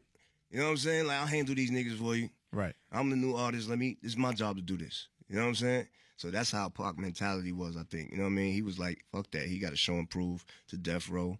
He's gonna hold it down. You know what I'm saying? So he went at us for Snoop. That's what I think. You know what I mean? And also, a lot of people say that on the album on Survival, one of our homies, Havoc's cousin, he says in the chorus, "Thug life, we still living it. Thug life, we still living it." Yeah. Like on the chorus. Yeah. We wasn't dissing Pac. That was just like a slang in the street, like the thug life. You know, Pac, I never even Pac probably thought. coined. Right, yeah. Pac probably coined the phrase, Right. but They it were was a words slang. before him. You know what I'm adapting it. Yeah. Yeah. So this is how we was talking, like, you know what I mean? So I heard that Pac took offense to that. You know what I mean? Because we was saying thug life, you still living it. You know what I mean? So Not knowing you just adapting what he. yeah, so Pioneered. yeah, I it wasn't get it. we wasn't even taking no shots. Right. So with drop a gem on him, it's like, you know, for most East Coast rappers, going to LA is like, yo, that's some fun shit. I mean, at least for now. Now that the smoke is little bit. cleared, you know what I mean? But Not back then. yeah, like how, I mean, just to be caught up in that shit, were you guys like very cautious in coming to Los Angeles for fear of like some shit might go down, or was it just like, When the LA and New York came out, and then Pac Hit 'Em Up, our song LA was #1 on LA radio. You know what I'm saying? For whatever reason, we had a big fan base in Cali early. You know what I'm saying? So we had fans out there, and the song became #1 on LA radio, and they was requesting for us to fly out there and perform it. So we would fly into LA. We would bring like all our boys with us, you know what I'm saying, and we would go perform this song. And we had the mentality like, you know, yeah, we war ready. We're going to bring our niggas with us. Something pop off, we're going to pop off. Like, you know what I'm saying? That was our mentality, like, you know what I'm saying? And we was out there performing that shit. You know what I mean? In the middle of all that. Damn. So I'm glad nothing escalated, you know? Yeah, because, you know, it can get bad anyway. LA's bad, New York is bad, like, everybody bad, like, you know what I mean? So it could have got nasty, you know what I mean? But, you know, it is what it is, man. Like, I'm just saying how it went down. Like, you know what I mean? We were performing out there, the LA record. And it felt weird, but we did it. It felt like, yeah, we was in danger, but we didn't give a fuck because we in danger back home, too. You know what I mean? When we hang out at the clubs, we hanging in the hood, our friends is getting shot. So what's the difference? Right. That was our attitude. Like, you know what I mean? What's the difference? I don't give a fuck. Let's go perform. Like, I happened to read the Source article for your solo project when you were explaining that, you know, the whole Snoop crushed the buildings line or whatever. Yeah. I mean, I got the perspective you were coming from, saying, like, basically, like, we out here on the front lines, you know, we're out here repping where we came from and that sort of thing. Right. So it's just the whole takeover situation. Like, in hindsight, I mean, how do you feel? Like, have you guys spoken since, or is it just like, is it water under the bridge now, or? Yeah, it's basically, you know, water under the bridge. Of course, we still got that little, you know, competition in us. Like, we still be looking at it like, yeah, and, like, you know, Jay don't really fuck with nobody. He don't do songs with nobody, like, barely. Mm-hmm. I was surprised when Jay did the joint with Fabulous. I was like, oh, shit, he did the joint with Fab, yo. Right. That's dope, you know what I'm saying? I was happy for Fab when that happened. But, you know, Jay don't do songs with nobody. So it's like... Well, I know that him and Nas sort of, you know, and people basically see Takeover as a Nas Jay-Z situation. Yeah. So let me start from the top, right? Right. I was already thinking, when I first heard Jay say that line, I was in the club in Queens. And it was all my boys, and I heard the song Money Cash Hoes was playing in the club. I was like, oh, this is dope. That beat is crazy. With the piano shit, right? Right. So I heard the line, I was like, because, you know, we like really be scrutinizing rap. Like, you know what I mean? We be like, what he just said? You know what I'm saying? Who he talk about? Like, what? You know what I mean? We be overanalyzing shit. Like, so when I heard that shit, I was like, huh? I caught that shit right away. I was like, New York been Snoop ever since Snoop came through and I was like, what the fuck is he talking about? So, you know, the thought just went past my head. So I ain't think nothing of it really after that. And I was in the office one day at Loud, and Pun was there, Fat Joe was there. And I was just kicking in the office chilling, and I overheard Fat Joe said, yo, you heard that line? He was talking to somebody. Yo, you heard that line Jay said, New York been soft? I was like, word, son, I feel the same way, my nigga. I was like, yo, that's crazy you said that, son. I feel the same way, yo. He's like, word, that's kind of crazy he said that. So, you know, when doing the Source, I did the Source interview, and I was like, man, Jay-Z a bitch-ass nigga for saying that. Like, how you gonna say that? Like, you know what I mean? That was some bitch-ass nigga shit to say that. Like, come on, man. Cut it out, man. Like, we was holding it down. We was out there performing. We risking our life. Like, it was serious, like, you know what I'm saying? And now you come years later saying some shit. Like, shut the fuck up. Like, you know what I'm saying? Just rap, nigga. Why are you talking about that? Right. That has nothing to do with you. Like, you know what I'm saying? Just rap, nigga. So I was pissed. And, you know, I was on my bullshit. You know what I'm saying? When I was young, I was on my bullshit. I feel you. I said something. I was like, he a bitch-ass nigga for saying that. You know what I mean? And, you know, I got the word back from Dame Dash. Dame was like, yo, Jay said, you know, he wish you just would have reached out and spoke to him instead of saying it in the magazine. I'm like, man, whatever, man. You know what I'm saying? Mm-hmm. So then I had actually had a conversation with Nas, right? Right before this article, I had a conversation with Nas. And, because Meek, what's his nigga name? Memphis Bleak. Memphis Bleak was taking shots at Nas. You know what I'm saying? Right. He was, fall, if you fall, I can help you out. Or, he was just saying little slick shit here and there. It's a line on. He was like, your life is written, who you kidding? Some shit like that, whatever. So, you know, I took offense to that. Anybody talking about Nas, I'm taking offense to it. You know what I'm saying? Like, everybody, you know, Queensbridge, like, that's the crew. That's our crew. Right. So I talked to Nas one day. I was like, yo, son. I was like, you hear these niggas? And he was like, yeah. He's like, I ain't worried about that shit, though. I was like, yo, son, man, fuck that. Let's go at these niggas, son. What's up? He like, nah, fuck the niggas, B. I'm gonna go at them niggas, man. Fuck them niggas ain't nobody. I'm like, yo, son, fuck that. Let's go at these niggas. Niggas trying to pop shit, son. You hear this shit? They popping mad shit. He's like, man, fuck, I'm telling you, man, fuck that shit, man. That shit ain't about nothing. So I'm like, all right, So you were egging him on. I'm like, yo, I'm gonna just do it by myself then. Fuck it. He was like, all right. So then, Right. you know, that's when I did the article shit. Said the shit about him, blah, blah, blah. And then he do the Summer Jam shit. You know what I'm saying? Mm-hmm. So how that happened is, Irv Gotti is cool with, with Jay. Right. And Ashanti used to go to my grandma's dance school.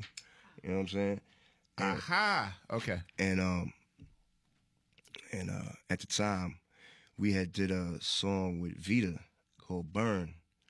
You know, we was like, That was my shit. Burn. Yeah, I forgot that was We was like like one of my favorite Mobb Deep joints. we was going at it with Jay. Like, we was going at it. Like, you know what I'm saying? Right. I was going at it with Jay. Like, little shit on mixtapes. I wasn't taking it as serious. I wasn't, like, being, like, a rapper, like, being, like, I gotta write some bars. Like, Right. I was on some writing, like, nigga, when we see you, we gonna beat you up. I'm gonna shoot you in your foot, nigga. God, gonna remember that shit. Like, you know what I'm saying? Like, that was my mentality. I'm not even thinking like I gotta write immaculate bars. I gotta make an ill battle rap. Like, I'm not even thinking like that at all. I'm just thinking like, Nigga, we gonna fuck you up. yeah, that's all that's on my mind. Like, yo, nigga, I'm just writing like, nigga, I'm angry writing like, I'm gonna fuck you. Let me see this nigga. So fucking, you know what I'm saying? So we did a song with Vita called Burn. Right. And Vita signed, to Irv Gotti. So it's time to shoot the video for Burn. And, Burn is getting a lot of play. Flex is playing the shit out of this record. It becomes a hit. And we time to shoot the video. We holla at, and we get a word from Vita that she can't do the video. So I called her because I was like, me and Vita was kicking it. You know what I'm saying? So I had a number. I called her. I'm like, yo, what's going on? She like, yo, P, let me tell you. She was like, Irv told me I can't do the video because Jay, was like, yo, don't let her do that. I was like, word? He was like, yeah, they hating on you over there right now. This, that, and the third. She was like, I'm sorry, I can't do the video. I'm like, word? They really did that? She was like, yeah. She was like, they over there, like, you know what I'm saying? Jay, like, don't let her do it. So I'm like, all right, it's cool. I understand. You know what I'm saying? Whatever. So Vita never got in the video with us because of that. Right. So then the whole Summer Jam shit happened, and he puts this picture up, me dressed like Michael Jackson. I thought I was Michael Jackson when I was a little kid. Who didn't think Right, so? I was like, we all did. We all thought we did. So right away, I knew where it came from. Right away. Right. Put two and You two put together. two and two together. Immediately. I was like, oh, wow. He did some real ill other shit. Like, he went and got a picture. Like, Right. He lied on the picture, said it was Prodigy 1989 or some shit. Like, you know what I mean? He lied about the year. So whatever. I thought it was funny. You know what I'm saying? That, like, my nigga was in the audience at Summer Jam, my man Illa G. He called me like, yo, P, I told you that picture was going to come back to haunt you. G had seen the picture years ago and shit when we was like working on music. He was looking through the books. He's like, oh shit, look at this shit. So whatever. He's like, yo, I told you that picture would come back to haunt you. I was like, what you talking about? He said, yo, son, Jay just put your picture up at Summer Jam. I'm like, what? So now we dying laughing on the phone, right? So now I'm like, wow, that's crazy. So I'm like, all right, that's what's up. He got jokes. All right, cool. It's funny. You know what I'm saying? And that was that. And then he made, he was going at Nas and me. Mm-hmm. He was like, as Nas, you don't want it with Hov. So basically, he talking to me. You know what I'm saying? Like, as Nas, you don't want it with Hov. This, that. I got money stacks bigger than you and all this shit. He talk about me the whole song. You know what I'm saying? Right. He took a little jab at Nas, but he's talking about me the whole song. So now I'm like, all right, this is it. Fuck that. It's war now. It's on. Like, goddamn it. You know what I'm saying? Fuck this shit. Fuck this nigga. Fuck everybody they down with. Da, da, da. So, I was on my shit. And Nas dropped Ether. You know what I'm saying? And I was like, whoa. took it serious. He took the Right. beef and, you know what I'm saying, making To the next song. level. Yeah, I was like, oh, I wouldn't have wrote no shit like that. I was too angry. I was just mad. I wanted to catch this nigga like and do something to him. Like, you know what I'm saying? Did you ever talk to Nas after he did either about that? Because like he changed his mind, and then he changed his mind to a major extent. So what was he thinking? Was it that he got mad for the attack on you, or the mad for the attack on him? I think Nas did eat the. Well, he also had to defend his title. Yeah. I think Nas did eat and the song called Build and Destroy. Number one, because Jay mentioned his name, so he like, all right, now fuck that. And plus, me and Nas was already talking about. I was like, yo, let's go at these niggas, like, you know what I'm saying? But now, I guess he heard that song and that drew the line. He was like, man, fuck that. So he made a song called Build and Destroy also at that same time, and he shitted on me, talking about yo, Prodigy get robbed and all that. He was talking about Nas was saying some things that he doesn't have no idea what really happened. He thinks he knows, but he really doesn't know. So he was saying I got robbed, just standing third, and da-da-da. And at the end of the song, he apologized to me. Like, yo, P, At the end of the song? Yo, P, I love you, man. Just get away from them fake ass niggas. That's what he say on the song. Like, you know what I'm saying? After he just shitted on me the whole fucking verse. Like, you know what I'm saying? I'm like, yo, where did this come from? Oh, he ain't hit you like, yo, I got this joint Build and Destroy. I was just in the studio with him. Like, I was mad that they was rapping about Nas. I'm like, yo, fuck that. Let's go at these niggas. They rapping about you, son. You know what I'm saying? And now he got a song dissing me. Right. I'm like, where did this come from? I don't have no beef with Nas. I hate to ask this. What album is that on? Nah, it was on. Was it Stillmatic? I think Build and Destroy was on Stillmatic. Really? I think. I gotta re-listen. We had to look So it then up, but I found out that Nas was mad at me because I did a song with Cormega, right? And I didn't, when I did the which song is with one Mega, of my favorite fucking Mobb Deep songs on Murder Music, right? The joint on. No. It was one of Mega songs. Oh, okay. When I did the song with Cormega, he didn't have a verse on it. It was just a beat. I went, wrote my verse to it, I left. When he puts the song out, he writes his whole verse dissing Nas. Oh. So I didn't know that. Kind of a 4, 3, 2, 1 situation. You know what I'm saying? I didn't know that. So then I found out later, that's why Nas, I guess he thought my verse was about him because he heard, that's far from the truth. You know what I'm saying? I never So had did no problem Nas with eventually find out that I guess Omega changed his verse without you even knowing? I guess years later, after me being vocal God. about it and talking about it. Y'all like, are I mean, bad communicators. That's why I wrote the book, because the story is so much complex pieces to everything. I want people to understand how everything transpired and how it went down Without communicating. Yeah. That was one of the main reasons I wrote that book. And plus, I looked at it like, this is my youth. I'm a grown man now. That book is my youth. Mm-hmm. That's my youth. That's me growing up. Right. I'm a grown man now. I'm not like that no more. You know what I mean? I was very hard-headed and ignorant and on my bullshit. And I grew up. So I was like, no, you know what? I'm going to write a book. And I'm going to just like, I'm going to explain how I grew up, and I'm going to explain certain situations for people so they can understand why this happened. How did that happen? How did you know what I'm saying? Like, it was so many questions, and I'm sure the fans want to know, why is y'all beefing? How did this start? That was the main reason I wrote this book, because I want people to have a clear picture of how it actually went down. Like, So do y'all pick up phones now? Oh, yeah, I see Nas every now and again. I just seen him recently at New York Fashion Week. We kicked it, like, you know what I'm saying? And we were talking about doing some new music together, so we cool. I don't got no problem with Nas. We never really had a problem. I was going to say, how come, like, a Queensbridge, like, just summit meeting album never went down? Like, in my head, y'all could have been, It's too many, it's too many egos. There's too many people, like. Just thinking, like, Mobb Deep, Nas,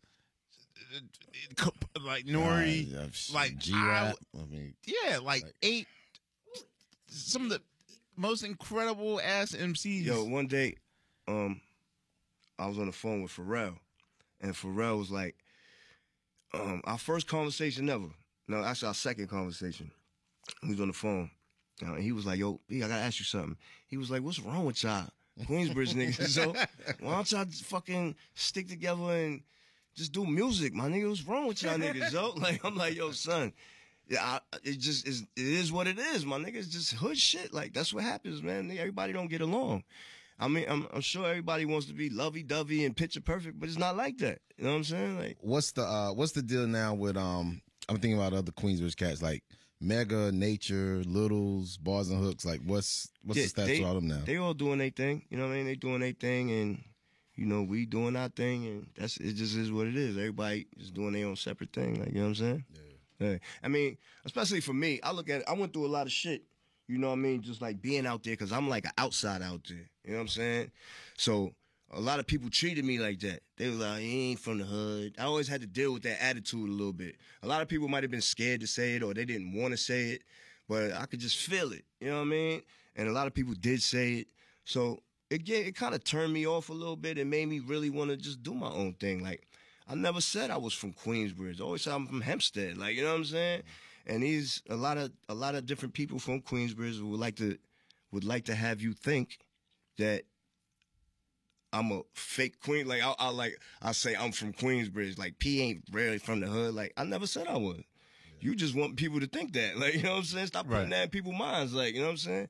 So I had to deal with that attitude all the time with a lot of rappers, a lot of regular people in the hood or whatever. So it kind of turned me off and made me just like, you know what? I kind of see. I'll just do my own shit. 'Cause I got to show. It made me like I have to show you now that I don't care about none of this. I'm my own person. I'm my own entity.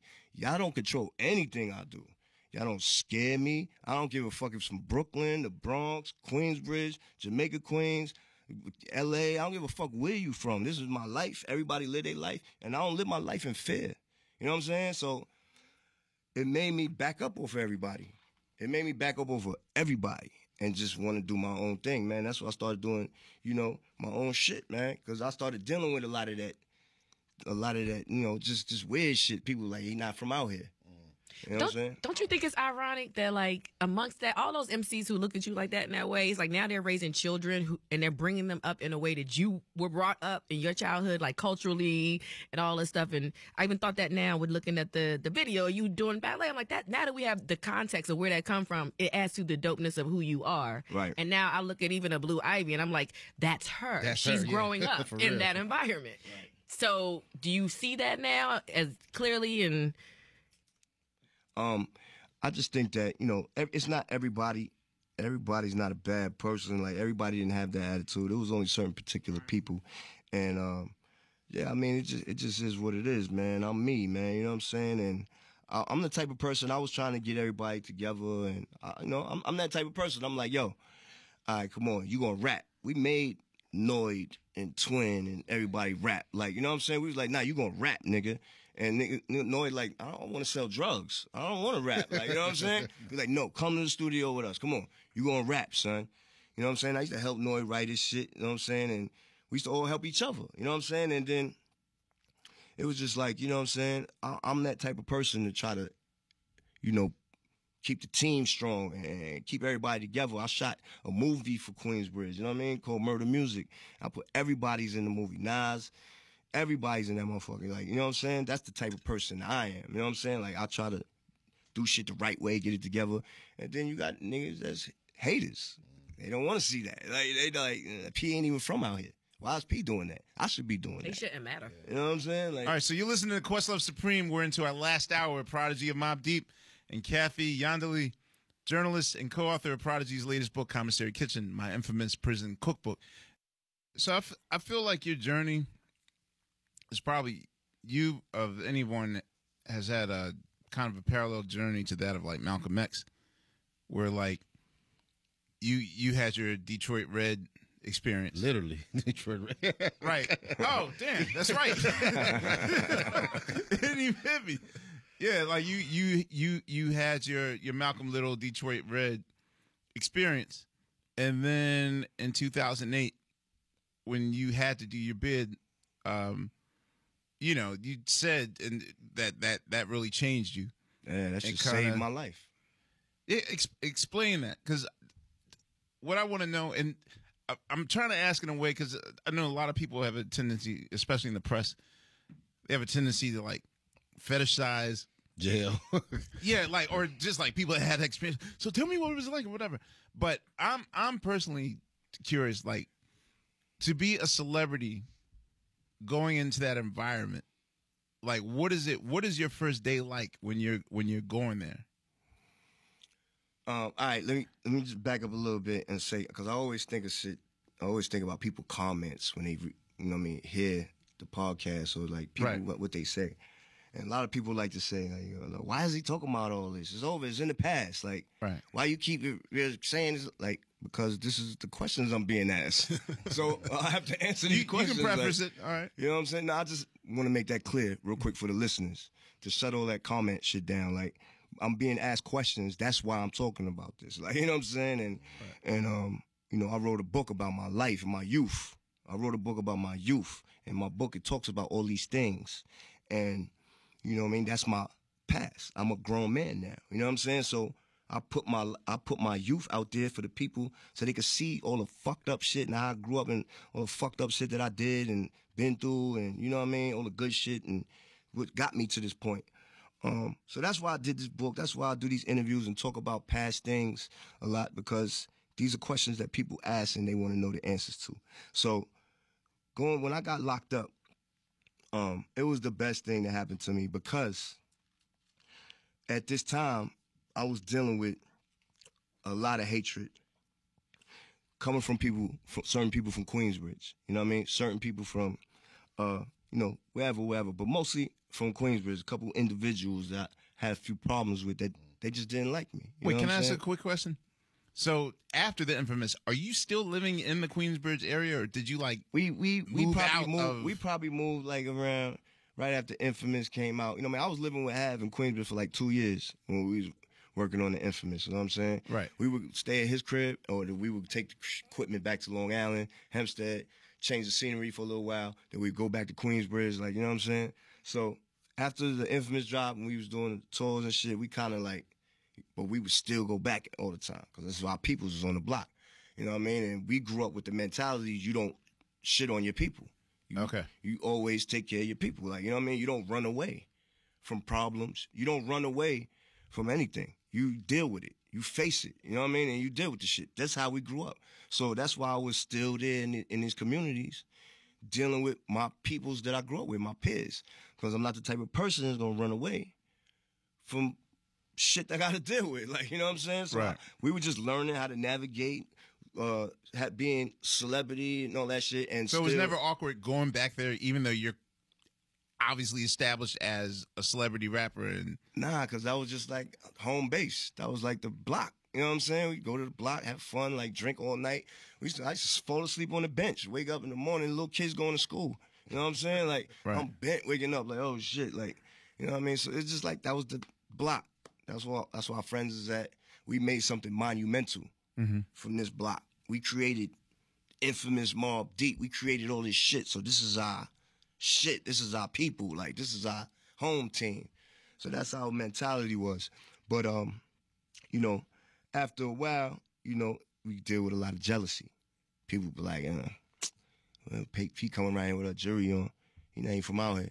Right. Oh, nigga rapping about my life. Why you rapping about my life? Like, that's what they like to say. Like, you know what I'm saying? You rapping about my life. Everybody likes to say that. That's so crazy. But anyway, I was dealing with people that didn't grow up with me. Havoc grew up with all these people. You know, all up in Noy, Twin, they grew up with all these niggas. I didn't grow up with these people. You know what I'm saying? So they don't know me. I don't really know them. We figuring out each other. I'm seeing who scared, who not, who's putting pressure on people, who doing this. I'm like, oh, word, that's how these niggas get down. I'm like, word, that's how it is out here in the world. Like, you know what I'm saying? I'm learning. I'm a kid still. Like, I'm learning as I go. And, you know, we got to the point where we was just dealing with a lot of jealousy and we had to click up. We had to strap up. Like, you know what I mean? It's on. Like, we had to strap up. Like, we got beef with niggas that shoot people. You know what I'm saying? Like, these niggas shoot people. Like, and that's it. So they cut people, shoot people. Like, that's what we was dealing with. So I'm protecting myself. You know what I mean? I would carry a hammer. I'm not out doing no harm to nobody. You know what I mean? At this point in my life, I'm just protecting myself. So, you know, it just got bad, man. It got to the point where, you know, I started just losing it, man. Like, you know what I'm saying? So much negative thoughts. So much all the time, just ready to shoot somebody. Every time I get out my car and walk into my crib or walk wherever, I'm like, all right, is somebody gonna try to run up on my car or like, be in the bushes or like, I'm on point, like, you know what I'm saying? Like, certain shit that we used to do to people back in the days. We was bad kids. Like, we was bad growing up in high school. You feel like karma would come back? Yeah, we was foul niggas. We was doing foul shit to people. Like, we was robbing people, doing foul, young shit. Right. So I got the mentality already, like, that's how niggas get down. And I'm not gonna let that happen to me. So I'm like, carrying guns. I'm dealing with this mentality all the time. And that shit rots your fucking brain and your spirit. That shit rots. You keep thinking like that and keep living like that and moving like that, it just takes away from your spirit, man. It just makes you a foul person after a while. Like, you know what I mean? Because you dealing with all this negativity and people saying they're going to do this to me when they see me and making threats. And then I got to stand up for myself. Like, nigga, you ain't doing nothing when you see me. Like, you know what I'm saying? And that's just what it was. So, unfortunately, this is the crazy life that I was growing up living in, the shit that I had to deal with. And it got to the point where, I was just out of control, man. Smoking mad weed, just drinking heavily. Like, I already learned that shit fucks up my sickle cell when I do that. But I was so angry and just wanting to hurt somebody, just always, like, trigger finger itchy, like, ready to show a nigga, like, don't play with me. Like, I'm just I'm going about my business, doing my music, I'm making my money. Don't come over here playing with my life. You know what I'm saying? Because you're going to find out what happens. So this is my mentality every day. And that's just started to, like I said, it started to rot away in my spirit, my brain, and everything was just like, it felt disgusting. And I didn't realize how disgusting it was until I got caught with the gun in my car and got locked up. And I just started thinking about everything. Like, damn, just living that life and just not thinking and being young-minded. And it was just bad. It wasn't good, man. I was gonna eventually get killed, or I was gonna kill somebody or hurt out, and I would have went to jail. One or the other was definitely gonna happen. That was definitely for sure, 1,000% gonna happen. Eventually, if I didn't go to jail, you know what I'm saying? It was like serious. And it's sad to say it's like that. You know what I mean? And I know a lot of people will listen to this interview, like I say on the album, like, you know what I mean? Pete think he tough. Pete talking tough. Nah, you real. I don't think it's tough. But I like to address the people that think that so they can hear me say that. So save your little Pete think he tough comment because I'm already ahead of you, dog. I know that's what you're thinking. I doubt our nerd-ass listeners will be. We have a bunch of nerds listening to our shit. So some people, they hear that and they be like, oh, this guy think he's talking tough. He's trying to portray his life. There's something that's not. I'm just being honest with you. This is what it was. I really thank you for this because the thing is that hip hop really doesn't allow for its figures to come in a kind of a three-dimensional flesh and blood tone. Like, this is the first time I'm really hearing your story. Like, I've known of you for 20 plus years as an artist, and I've read lots of articles, but, I've never, ever known about your life or your experiences. Like, this is the first time I'm really, really, really hearing you as a human being, even speaking complete sentences. So no. I mean, I think the contrary. I think if anything, it's more you really showing a human side to your life journey and your experiences. Yeah, I was going down a bad road, man, because it was just like shit was escalating. The drama was escalating. The threats, people were making threats to us, right, was escalating. Like, it was getting really crazy. And especially we had the G Unit deal and the money got even bigger. A lot of people was like, oh, these niggas is stupid. Why they signed to 50? Now they looking at us like we stupid. They don't even understand that we got a relationship with 50. Like, you know what I'm saying? 50 from Southside, just like my family. Like, you know what I'm saying? Like, we got friends in common. You know what I mean? That, right. Like, me and 50 got friends in common. Like, you know what I'm saying? And it was just meant to be. You know what I'm saying? He got in a position where he was able to put you on, reach back and to some of his favorite artists or whatever, and he was like, Mobb Deep, come on, you coming with me. You know what I'm saying? Come on. And we was like, hold up. You know what I'm saying? Like, well, what we gonna get out of this? You know what I mean? And he was like, you're gonna get this, you're gonna get this, you're gonna get this. We was like, where do we sign up? You know what I'm saying? Like, we was like, where do we sign up? It's a Queens thing. I was one of the people, it's funny, I was one of the people like years ago, that I wrote a review. It wasn't even a review. I was just on our little website and I was talking about the album. I know. And I for know. me, it was I know disappointing. exactly You know what where we you going. said. Which one? It was okay. I was on the lawn. It was like just the Justice League site, right? But then the lawn. But then it went to OK Player. Okay. Nah, And then fly shit, You though. wrote That for the lawn? no, I was just, dude, I'm on my message, but we just talking, whatever. I'm like, man, ain't nobody gonna read this shit. It's like 30 people here, whatever. Then the shit goes OK Player. Then, like, 2-3 days later, it's XXL. Fonte, this is Mobb. I was like, what the fuck? Are you serious? So then, like, a couple years later, I guess it was right before you went in. And, like, he wrote a blog. He was like, you know what I'm saying? He was like dissing me back. I was like, okay, well, that's fuck it. I never knew y'all had. Yeah, he didn't even know what's going on. So then, like, That's like 4 guests in a row. right. I had like so much.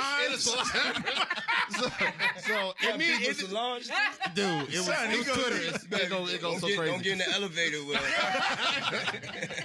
So, and me and you, this is our first time, like, really talking. Like, we met, like, once. I met you once at Al's crib, like, years ago. But we was, this is the first time we really talked. And so afterwards, the joint came out, and then you did the blog, and then you went on your bid. Nice. So then Al was on tour with us for a minute. We was touring. It was LB, Lil Brother, and Evidence was with us, and he brought Al with him. And so me and Al on the bus, like, we just chopping it up about everything. We just talking whatever. And he asked me, like, he's like, yo, the album, like, yo, why you go? I was like, dog, it wasn't that. I said, first off, I did, listen back to it, like, at that point.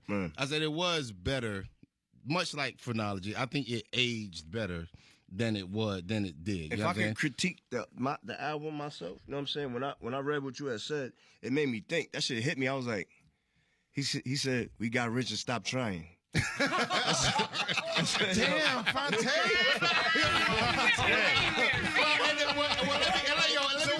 So wait, when I suggested yesterday, oh, Prodigy gonna be on the show, your first thought was I was like, Prodigy. I was like, yeah, okay, but I knew it wasn't gonna be nothing. I mean, You y'all, usually preface if it's real beef. Yeah, You didn't nah, come on. Nah, that ain't- But the that thing ain't- was, that ain't I was just like, It's not yo, like my beef with Q-Tip.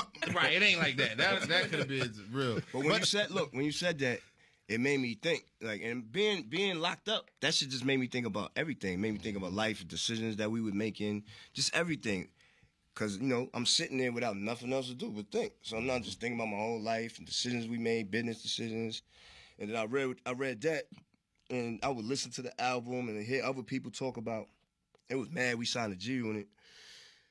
But you were coming from a different perspective. There was other people that was like, just mad we signed a G Unit. They like, y'all Mobb. Yo, I was on 8th Street one day, and this old black lady, she had to be like 70 years old. She seen me. She was like, Prodigy? no. I was like, yeah. She was like, yo, why the fuck y'all signed a G Unit? I said, oh, shit. Man, that shit shocked the hell out of me. I was like, yo. She was like, y'all Mobb Deep. Y'all supposed to be just Mobb Deep. You don't sign to nobody else. I'm like, yo, it's just a business move. Like, 50 to homie. Like, it's a Queens thing. She was like, nah. She was upset about that I think that's what it was as a fan. I thought it made sense. For me, because I thought he was from Queens, they from Queens, he looking out. I got that. I guess just for me at that time as a fan, I mean, granted, this is 10 years ago. You know what I mean? We all have grown or whatever since then. But my thing was, because y'all was coming off the free agents joint. Right. And that was my shit. I was like, yo. Actually, we was coming off America's Nightmare. America's Nightmare. Yeah. Was it? Yeah, on Jive. Yeah, that's right. It was Jive. That's right. It was. Because we went from Jive to G Unit. The science joint. Yeah, I love that shit. Yeah. And so with that, I was just like, I mean, the stuff that y'all was doing with Alchemist, particularly like you and Alchemist, just the chemistry y'all had and still have, like with Return of the Mac and shit. I was like, yo, they just do that. I'm like, man. So for me, just coming from that perspective, where I said that got rich stop trying, I was just like, man, like. To me, it just felt like I understood on paper and like business wise why it worked. Right. But just to me, just as a true hardcore fan, I was just like, man, I think they could have just did them. When I thought about it, I was like, you was right. Wow. Because I'm sitting there listening to I examined that album, that G Unit album we did so much, and what I got out of it is when I was in jail. When I was just like listening to it and trying to figure out why people were saying things that they were saying, and I was like, okay. The first thing that I noticed that it was too much G Unit on the album. They was on almost every song, I didn't realize that while we're making it. We were just having fun. Like, oh, shit, hey, come on, do this. Oh, Buck, come on, Buck, get on this song. You know what I mean? Yo, Banks, get on this one. Like, you know what I'm saying? We're not even thinking, like, we just, like, having fun moving. So, but, you know, being in jail, sitting there with nothing to do, I'm just, like, listening, analyzing the album. I'm like, oh, okay, they on too many songs. Not only that, but it was too many, like, beats from like outsiders that wasn't really like Mobb deep sounding beats, you know what I mean? But we didn't realize that while we sitting there making it. We was like so caught up on G5, going on tour with M. We like, you know, we were just living a high life, like, you know what I'm saying? Like we was already used to, you know, having fun, living that life on the road. But now it was just like living that life on steroids, like, you know what I'm saying, with the Interscope money now and the big budget and the private jets and the arenas every night, like, you know what I mean? So we was just lost, man. Like we was lost at that point, like, you know what I mean? And I was officially lost because I already got the attitude, like, I gotta defend myself. Like, there's mad threats going on. So the threats is even higher now because they know we got bread. They know we, you know, 50, I bought a bulletproof truck. I'm like, these niggas, you know what I'm saying? I'm like, 50 moving right. I'm about to do the same thing because we getting threats like that. And we kind of got beef with, like, the same niggas almost, like, you know what I mean? So it was like, you know, I just wasn't living right. So not living right, plus access to all of that, you know, money and high life, it was just like a recipe for disaster. You know what I'm saying? I was gone. I was gone, dog. You know what I mean? Like I was gone. So I had to get locked up. That first week or the first day, like, is the goal just to be under the radar and do your time, or like for people that are notable and doing time? Is there a thing where the judge is like, okay, I know, because I know in Tupac's case, they gladly threw him in Gym Pop. Like, all right, you go to Gym Pop, no protection. You know what I'm saying? So is it a thing where, like, what is your goal or what is your thought mentality that first week there? Especially with your condition, which leads to the book, which... When I got locked up, when I realized I had to go to jail and serve, you know, 3.5 years, and I got locked up, I was like, all right, let me deal with this. I got to do this time. You know what I'm saying? And I went in there with the attitude, like, you know, I don't want to make friends. Like you said, fly under the radar, do my time, get the fuck out of there, get my shit. And I went in there with the mentality to get my shit together. Because I already knew what my problem was. I already knew what the downfall was as far as, like, the street shit I was going through in my health and just my spirituality. My spirit wasn't right. You know what I mean? So I went in there with the plans to get my spirit together, get my body together, get my health in order, and try to come out a better person. So I really went in there and went to school I went to school to learn myself. How much time did you have to prepare from the time that you're sentenced to the time that you're going in? Because I know that you have a family to take care of and that sort of thing. So it was about maybe a few months, like 3-4 months maybe. Okay. You know what I mean? And yeah, I went in there with the attitude like I'm going in here to get my shit together. I'm gonna learn. I'm gonna discipline myself as far as diet, as far as you know, just spirituality, my thoughts. You know what I mean? I started reading a lot of books on, you know, your thought patterns, and you know, if you have negative thoughts, change it immediately into something positive. And when you practice that, it becomes normal. You know what I'm saying? Once you practice getting rid of the negative thoughts, as soon as you think it becomes normal. And just, you know, everything, man, just getting better with myself and just trying to become a better person. And like I said, I was listening to the albums and seeing what we did wrong, what we was doing right. I was just analyzing everything, like, and it took me some time to adjust because I was writing blogs and, you know what I mean, still popping shit and talking crazy shit. But then after a while, I started being like, oh, okay, I'm going about this all wrong. You know what I'm saying? I gotta be more, you know, I gotta be more humbling, like, you know what I'm saying, and humble myself and calm down. And you know what I'm saying? I was sitting in the day room one day with one of my young homies in there. His name's Fresh, and we watching BET, and somebody's video came on. And I was, man, that shit is garbage. You like this shit?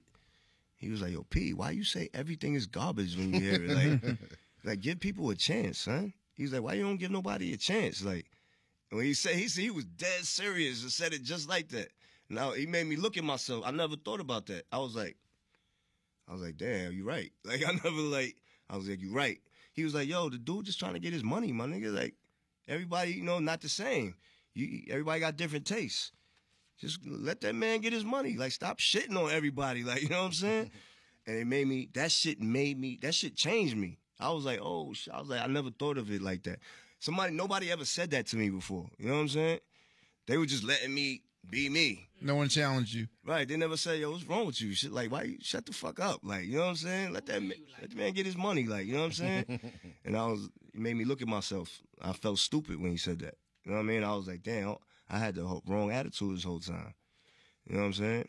Now, how does someone survive in that system with dietary restrictions? Like, is it possible to be a vegan in jail or a vegetarian? And does the private prison complex even allow for those types of foods for you to even have access to that? Well, or do they care? Every prison is different. Okay. Every prison allows different things, and every prison, you know, won't allow certain things in. So every prison is different. One will let, you know, a whole chicken in. The other, they won't let you let it in. You know what I mean? It's just so. Oh, it depends on what juice you have, and yeah, like the packaging, the way it's packaged, the way it's sealed, the color on the packaging. Like, every jail is different. It's real specific. You know what I mean? For each individual jail. Some jails you can have CDs. Other jails you can't have CDs. You can only have cassettes. Some jails, you know what I mean? Cassettes? Like, yeah, they still got 2009? cassettes. Yeah, they still got cassettes. In certain jails, you can only have cassettes because they. What CD facilities? is a weapon. What CD, facilities you can break a CD. Yeah. I was in Mid-State. Okay. I was in Mid-State. How far is that from? It's like 4 hours from here. Okay. Driving up. You know what I mean? And yeah, so every prison is different. The food that they serve, you know what I'm saying, and what they allow in the package from your family is all different. So, you know, they have a special diet in prison for like kosher diet or halal diet. You know what I mean? You got to prove that, you know, that's your religion, and you got to have a special diet. Sugar too? Because one of my prisoner friends asked me, were you going to do a book for the folks, for the non-sugar? Yeah, I mean, I don't really know too much about that, but Side note, for the very few people in this room that know my day manager, Zara, she loves the shit out this book. Oh, where? Because her diet is that fucked up. Oh, wow. shout out to She's Zara. like, she's like, ramen noodles. I like this. Like, she saw it as like college survival food. I'm like, not quite. Oh, Yeah, somebody not not quite forced to college. eat the shit. Okay. No, Yes. right, Oh, it's yeah. like hipster. That's cute. Zara's, Yeah. Zara, no, I mean, well, she's the type of person that it actually, yes, she looked at it and was like, I'll take this. Oh, this is so cute. Exactly. It's from prison, though. But yeah, so and bringing Kathy into this, how are you? Hey. I'm glad you're here. Forgot she was here. So what? Thanks, Bill. So what is the research process in trying these recipes out that you made in the book, and I guess the trial and error of it all? Like, how do you even, I guess, with very little instruments or tools, you know, it becomes, you know, creativity is your best instrument. So how do you test these things out to see what works and what doesn't work? Well, there's two like completely different parts of the cookbook. There's the stuff that P always cooked, and then there's the stuff that most people in prison cook. So, you know. So were you allowed special? No, he just chose. Like, see, the thing that's pretty interesting about the Commissary Kitchen cookbook is everything that was cooked was what you could purchase in commissary. But, you know, P had been through, 5 different prisons in 3 years? Because he always had to have an infirmary, like, nearby. So, you know, he was moved. But I think you spent the longest at Mid-State, right? Yeah. Yep. So, in doing that research, I went through the commissary that was available at Mid-State to know what some of those items were. And then, So what's a typical meal? What's a typical breakfast? well, a typical breakfast at Chow is different from, because, they would give, breakfast would be at 6, right? Lunch would be at 10. 6 a.m. Yeah. So you got to wake up at 5. What was it like quarter to 6? Maybe like 6:30. 6:30. Breakfast, and they go to the yard at like 7. Yeah, lunch would be at 10. 4 o'clock was dinner, and you were done.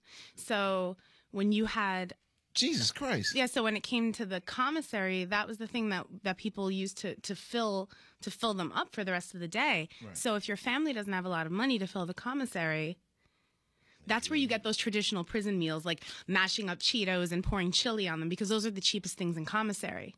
Okay. And also there's a pound limitation to what like family could mail you as well. And P would make most of that those deliveries of nothing but canned vegetables, but because they're in a can, they weigh more. So it wasn't like he was able to get like tons of spinach, because he would mostly get spinach delivered like that.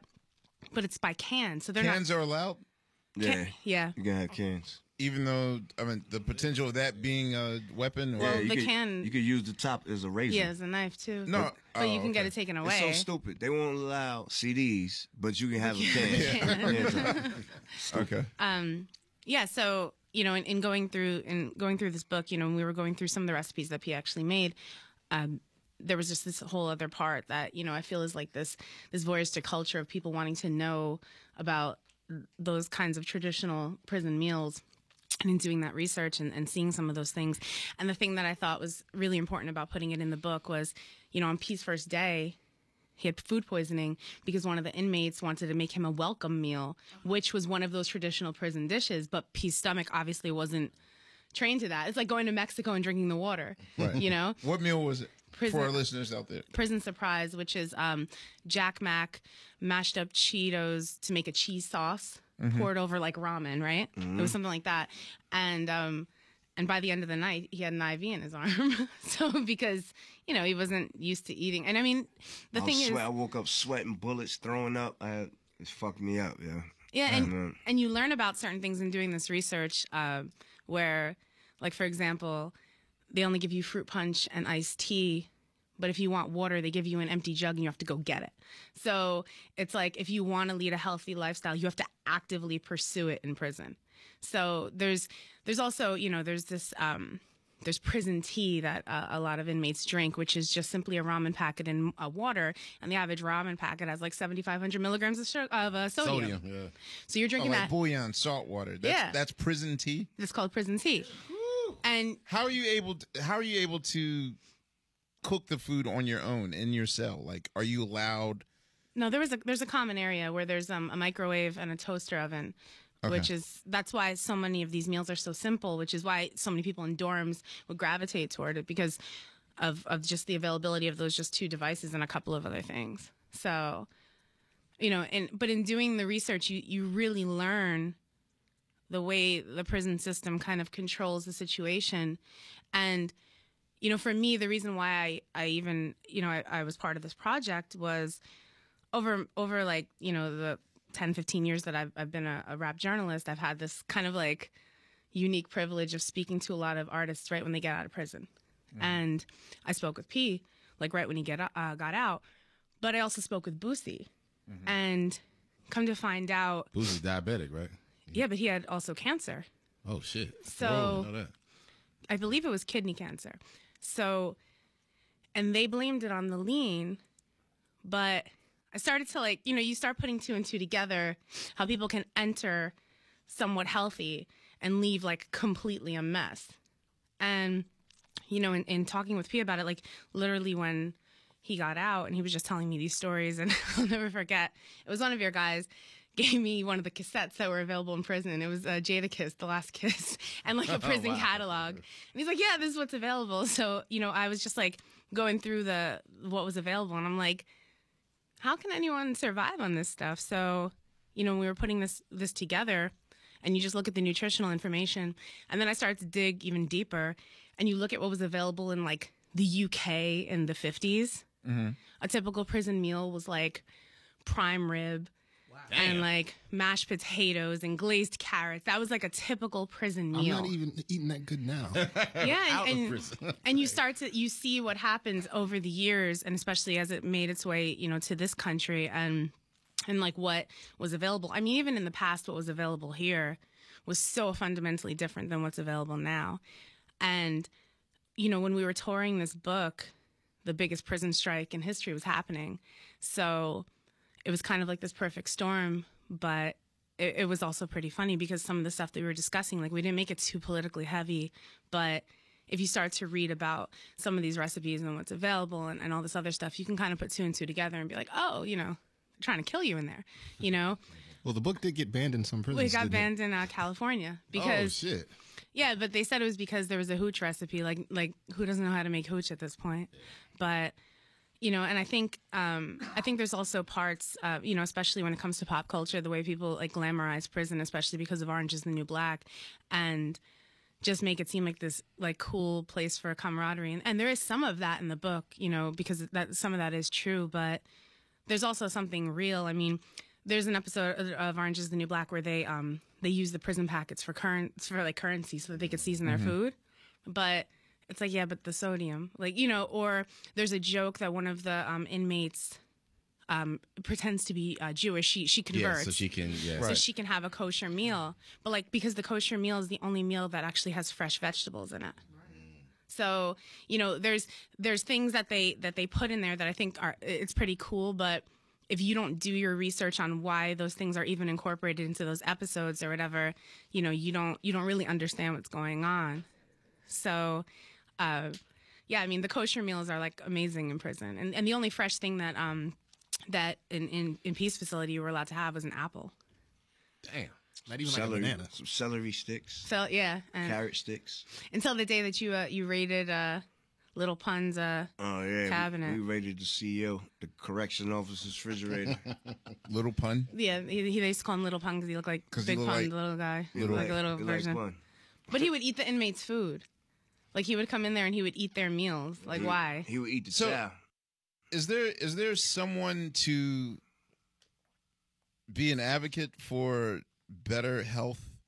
There's some chefs that I know in California that are now leaving their respective. I mean, these are like Michelin level chefs, James Beard chefs that kind of felt in a moral way it was immoral for them to learn fine cuisine and then charge people $2,000 to eat it. And so they're going the opposite. They're going to the hoods. They're going in like South Central, opening up healthy versions of fast food spots. Mm-hmm. And even Magic Johnson said the reason why he, opened up on Fridays was because, that's one of the few places where you can get a garden salad or that sort of thing. Don't nobody get a garden salad. Yeah, I'm going to Fridays for the salad. Right. Not Yeah, the Johnny Walker. At least it's an option. Three for all or not. No, but Three for all or not. a woman approached Magic and said, yo, I hope, this is like when he opened up his movie theater.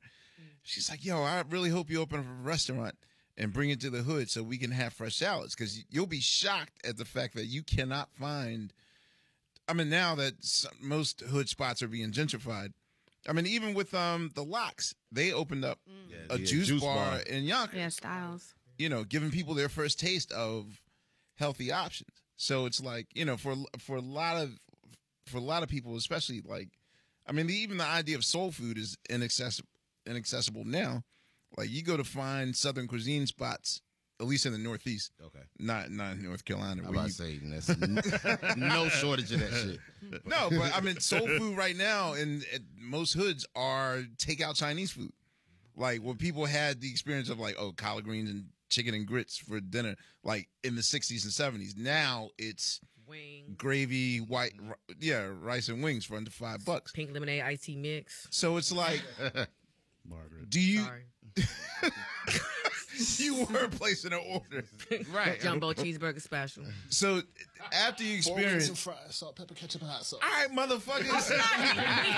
It's hungry. It's about to be lunchtime. I'm just asking, do you feel that it's almost necessary that someone advocates or speaks on the behalf of getting better conditions? Because I often hear of the conditions in prison being horrible and, you know, substandard. And of course, you know, you'll hear these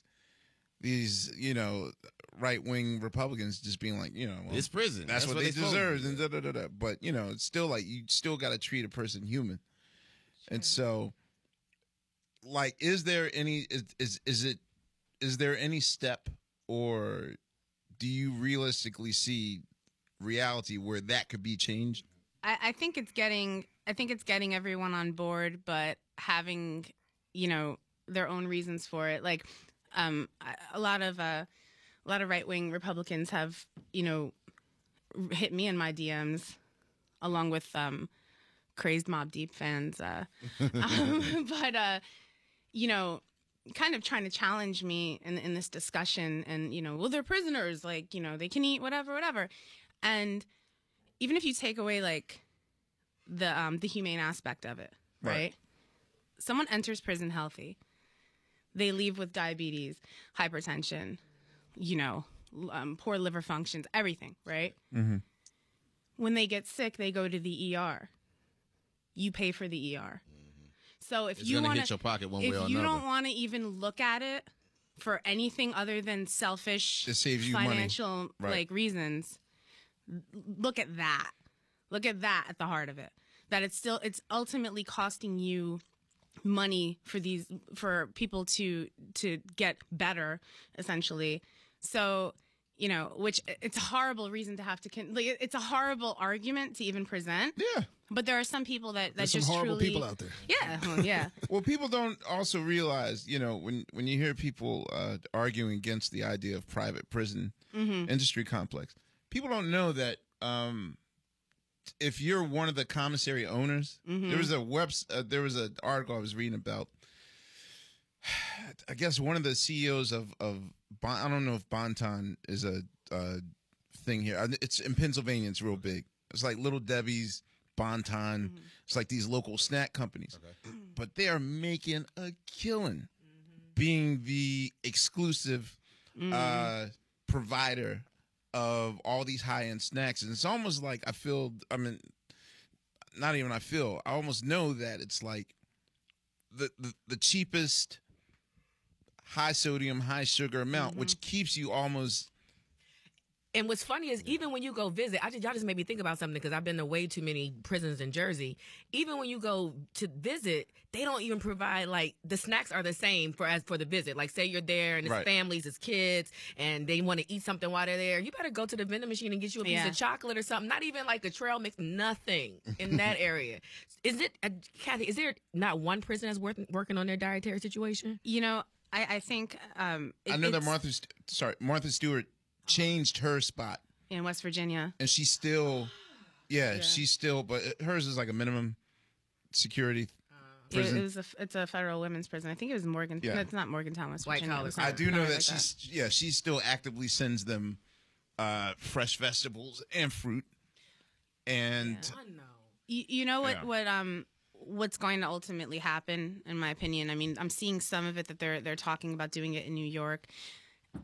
It's going to take someone trying to do it in such a kitschy way, because that's what's going to end up. It's going to become trendy to do it, because I was reading some articles and they're like, check out the farm to table prison, whatever. And it becomes, it's going to have to take that rebranding, like rebranding. We need a hipster to hit. Yeah, it's gonna have to be that, unfortunately, in the same way that you got to like change the argument for Republicans on the whole prison system in general. But it's gonna have to be something cutesy for them to. When their kids are doing it, it's like, wait a minute. Right. So kind of like the way heroin got rebranded. Yeah.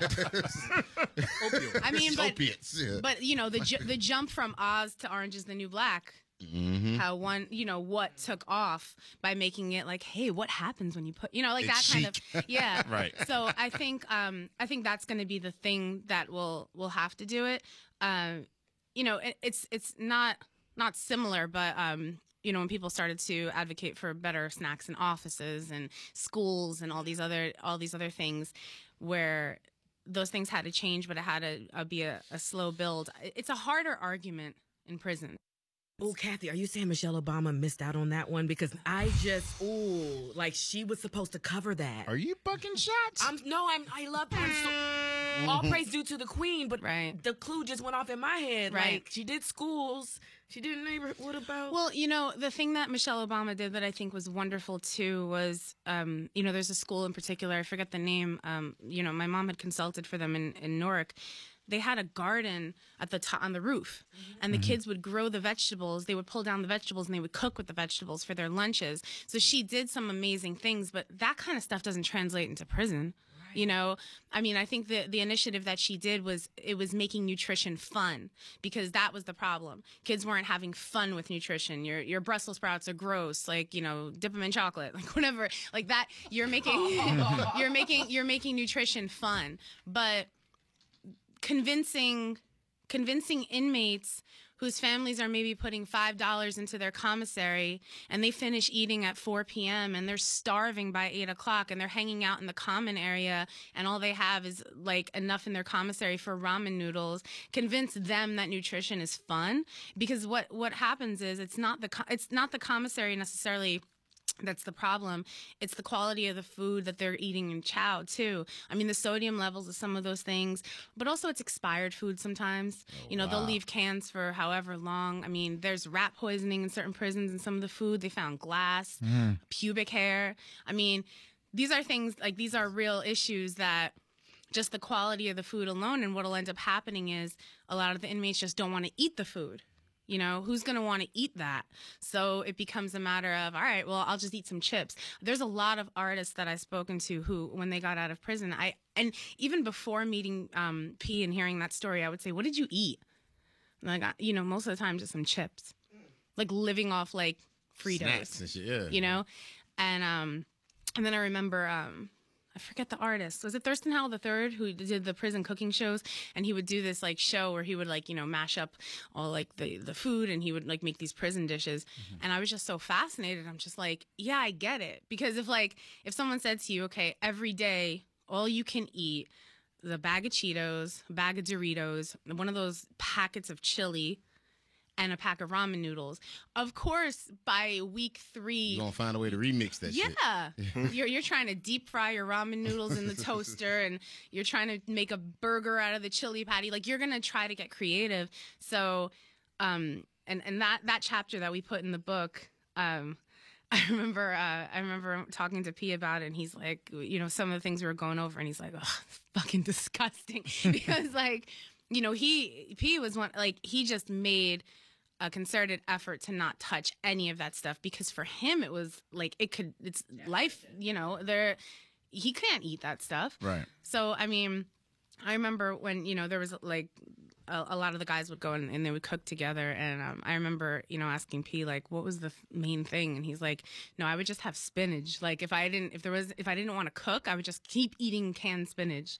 But you don't even have to wash that off. It's packed with sodium. So there's really no way out if you don't sit and think about it, which is why we put this book together, because it's listen, I get it. Maybe your commissary is lower than the next guy, but there's ways around what you're choosing to buy and how you're choosing to prepare it, Can I ask, what was the first thing you ate when you got out? I went to this Korean barbecue spot called Woo-Leok. Okay. Downtown in Soho. Korean barbecue. It was really good, That's the man. shit. I thought about it the whole bid. That's the shit. Every time I sat down and ate chow, I was like, yo, man, if I was home right now, I'll be eating Korean barbecue. Everybody was like, what the fuck is that? I'm like, yo, That's trust the me. ultimate. You make it yourself. I was like, yo, trust me. So as soon as I got out, we drove straight to the restaurant. I couldn't wait to eat some more of that good food. What's your diet and stuff like on the day-to-day now? I just try to, my favorite thing to eat is I try to grilled chicken, like Kathy said, a lot of green vegetables, a lot of water, brown rice. I try to just eliminate fried foods and red meats. It takes time to get to that point, a lot of time and discipline. Some people don't like water. It took me about a year or two to really get used to I could just guzzle water, and I love how it tastes. Before that, I was always craving for a juice or, a soda. It takes time to develop and discipline your body and your mind and your taste buds to, to do the right thing. So, after a while, even before I went to jail, I was already learning that stuff in my 20s, like, you know what I'm saying? And, just being locked up, it made me like, all right, I want to see what happens if I'm on some military discipline shit. I want to see what happens, how my body is going to react, how my mind, how things are going to be different if I like on some military discipline, straight water every day, green vegetable. I wanted to see the outcome of that. So I did it, you know what I mean? And because of doing that, I was able to work out. Like, doctors told me all my life I can't work out. I can't do any physical contact or strenuous exercise because it triggers your sickle cell. And it's true, like certain things I do, like if I'm running around too much, my heart rate start going too fast, I get too hyped, my adrenaline start pumping, it trigger my sickle cell. It can trigger my sickle cell. So, once I cleaned out, changed my diet and was very, very, very strict with it and with the water, very strict with the vegetables and everything, I noticed that I wasn't getting sick. I didn't feel sick at all. I was able to work out, not feel sick. Like, you know what I mean? I was just able to get strong, and it felt great. It felt great. I was like, wow, this is ill. Like, you know what I'm saying? Because I was already doing it in the streets. Like I said, I learned how to do that in my 20s. I kind of fell off. You know what I mean? Right before I went to jail, I started going a little downward spiral. I was going through some bullshit in my life. But, I was already with that discipline. I had already changed my life for 5-6 years straight. No smoking. This is from 2000. From 97, 98 to like 2002, something like that. You know what I'm saying? 2000, maybe 2003. I was on some strict diet shit. I was like learning how to heal myself through diet and spirituality. So I did that already, and I felt the effects of it. And then I kind of went on a downward spiral right before I got locked up. So when I got locked up, I was like, you know what? I want to try what I did. I want to do it to the maximum now. I want to really do this shit now. Like I said, straight military discipline with it. So with spirituality, do you mean like meditating, deep breathing? I mean like just the power of your thoughts. Affirmations, yeah, affirmations. Yeah, like just the power of your thoughts. You know what I'm saying? Negative thoughts. Like if somebody, like especially being in jail, everybody got bad attitude. Nobody wants to be there. Everybody's upset they in jail. Like everybody wakes up in the morning pissed off. Even the correction officers are pissed off. They gotta be there. You know what I'm saying? So everybody got an attitude in that motherfucker. And especially correction officers, they talk to you like shut the fuck up. Go do this. Go wash the toilets. Go do it. Like they bossing you around. Like they fuck with you. Especially when they first meeting you and getting to know who you are, they fuck with you. They try to press your buttons and see how you react. So I use that as, all right, this is gonna be my training. I'm gonna control my thoughts. As soon as he or anybody gives me a bad attitude, instead of me saying, man, fuck, in my mind, my first thought in my mind used to be, man, fuck this nigga. Like, you know what I'm saying? Piece of shit. But then now I started practicing. As soon as that thought pops in my head, change it. But like, you know what? I'll pray for him. You know what I'm saying? Hopefully he'll get his thing together. You know what I mean? He don't know what he's doing. Like, you know what I'm saying? He just angry. He got to work here. So I'll pray for this person. And I'll change my thought to that. So I started practicing that in there. And that was like the perfect place to practice that. You know what I'm saying? Because you're dealing with all this tension and foul shit every day. So I would practice that every day, practice changing my thoughts immediately. As soon as the thought popped in my head, I changed it to something else. And then when I kept doing it, it happened naturally. You know what I mean? I had to think about it no more. And through eating right and, thinking different, it changed. Like spirituality, that changes your spirit. Once you start thinking different, you're more at peace. Right. You're more at peace with everybody else and yourself. You know what I'm saying?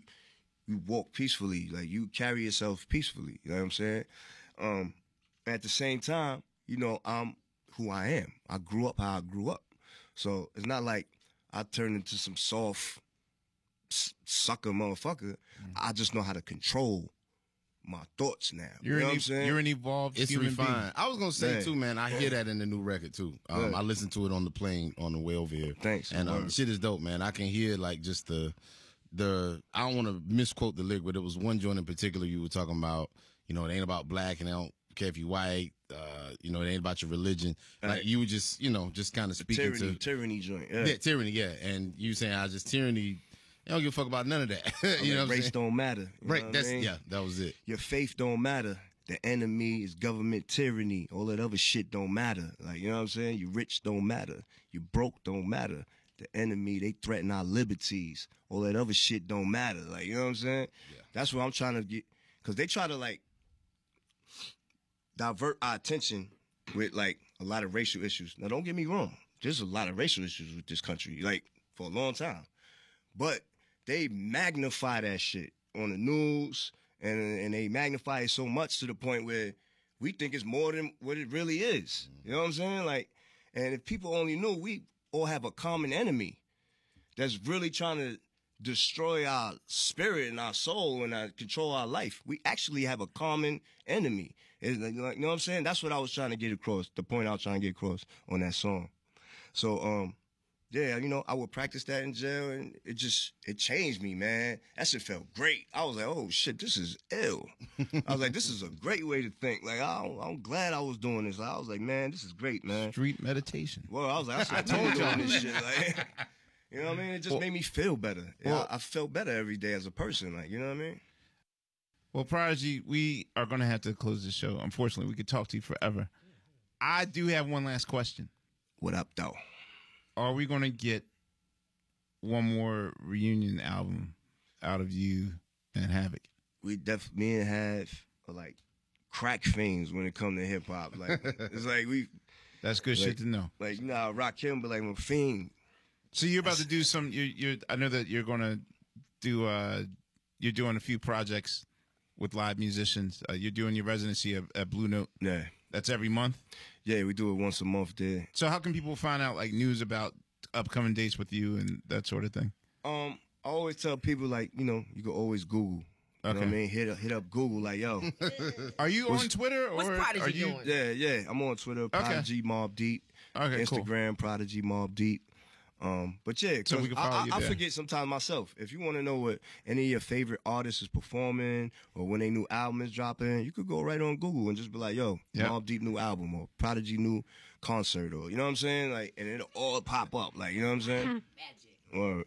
Or you I guess cleverly released the Hegelian dialectic on January 20th. Inauguration day. Which was, I was going to say. And that was planned out. We did that on purpose. I figured as much. And Laia's birthday. And your birthday. Well, yeah, but it's all about you, Laia. Right. Okay, that's Laia Supreme. Well, Kathy and Prodigy, I thank you very much for... Thank you. Yeah, thank you. I don't even think I'll go through the customary what we learned thing, because I think we learned everything at the same time. Yeah, man, shout out to everybody, too, man. I always got to do this, man. Shout out to Jay-Z. Shout out to Nas. Shout out to all my niggas, man. You know what I'm saying? It's all love. You know, I fuck with y'all niggas, man. This is like, man, I'm a fan of Jay-Z. You know what I'm saying? We went through our shit. I'm a fan. I love Son. He's one of the illest. I learned so much from him, watching him do business, how he carry himself. You know, same with Nas. I learned so much about how he write his songs and make his music. Like, you know what I'm saying? Ain't no beef, ain't no none of that shit, man. We grown. We are now men. evolved. Yeah, you know what I'm saying? Yeah. Yo, but you gotta get out the comments. Don't read them comments no more. They get to you. No more comments. I love reading the comments. No, man. The No. comments be better than the articles I sometimes. love reading the comments. That one ain't taking him down too much. No. Too much. Yeah. No more You don't comments. remember none of the positive. You don't remember the negative. But yo, the listeners out there, man, you know what I mean? Anybody could go to jail. I was locked up with a lot of characters from different walks of life. You hear man. that, Bill? Anybody could get locked You up. on Sesame Street, but you too can go to jail, Bill. I was in there with judges, DAs, detectives. My prisoner friend just said that the other day. He in there with engineers, I farmers. was in there with billionaires. Like, Engineers? anybody could get locked up. Mistakes happen. You know what I mean? You could make a mistake, a fatal mistake, and end up going to jail.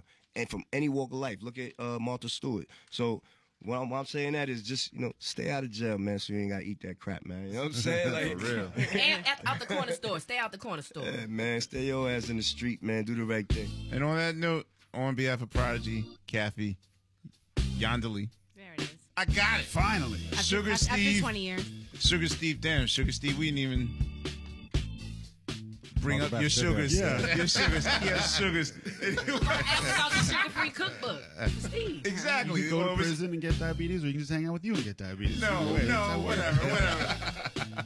Unpaid Bill, Boss Bill, Fonticolo, and Margaret. Oh, you. Margaret, how many prisons you been to in Jersey? Like 5. Margaret been everywhere. You been on prison tour. Wrong way. Yo, this is QuestLove, QuestLove Supreme. We will see you on the next go round. Thank you very much. Yep. See you later. QuestLove Supreme is produced by Pandora and Team Supreme.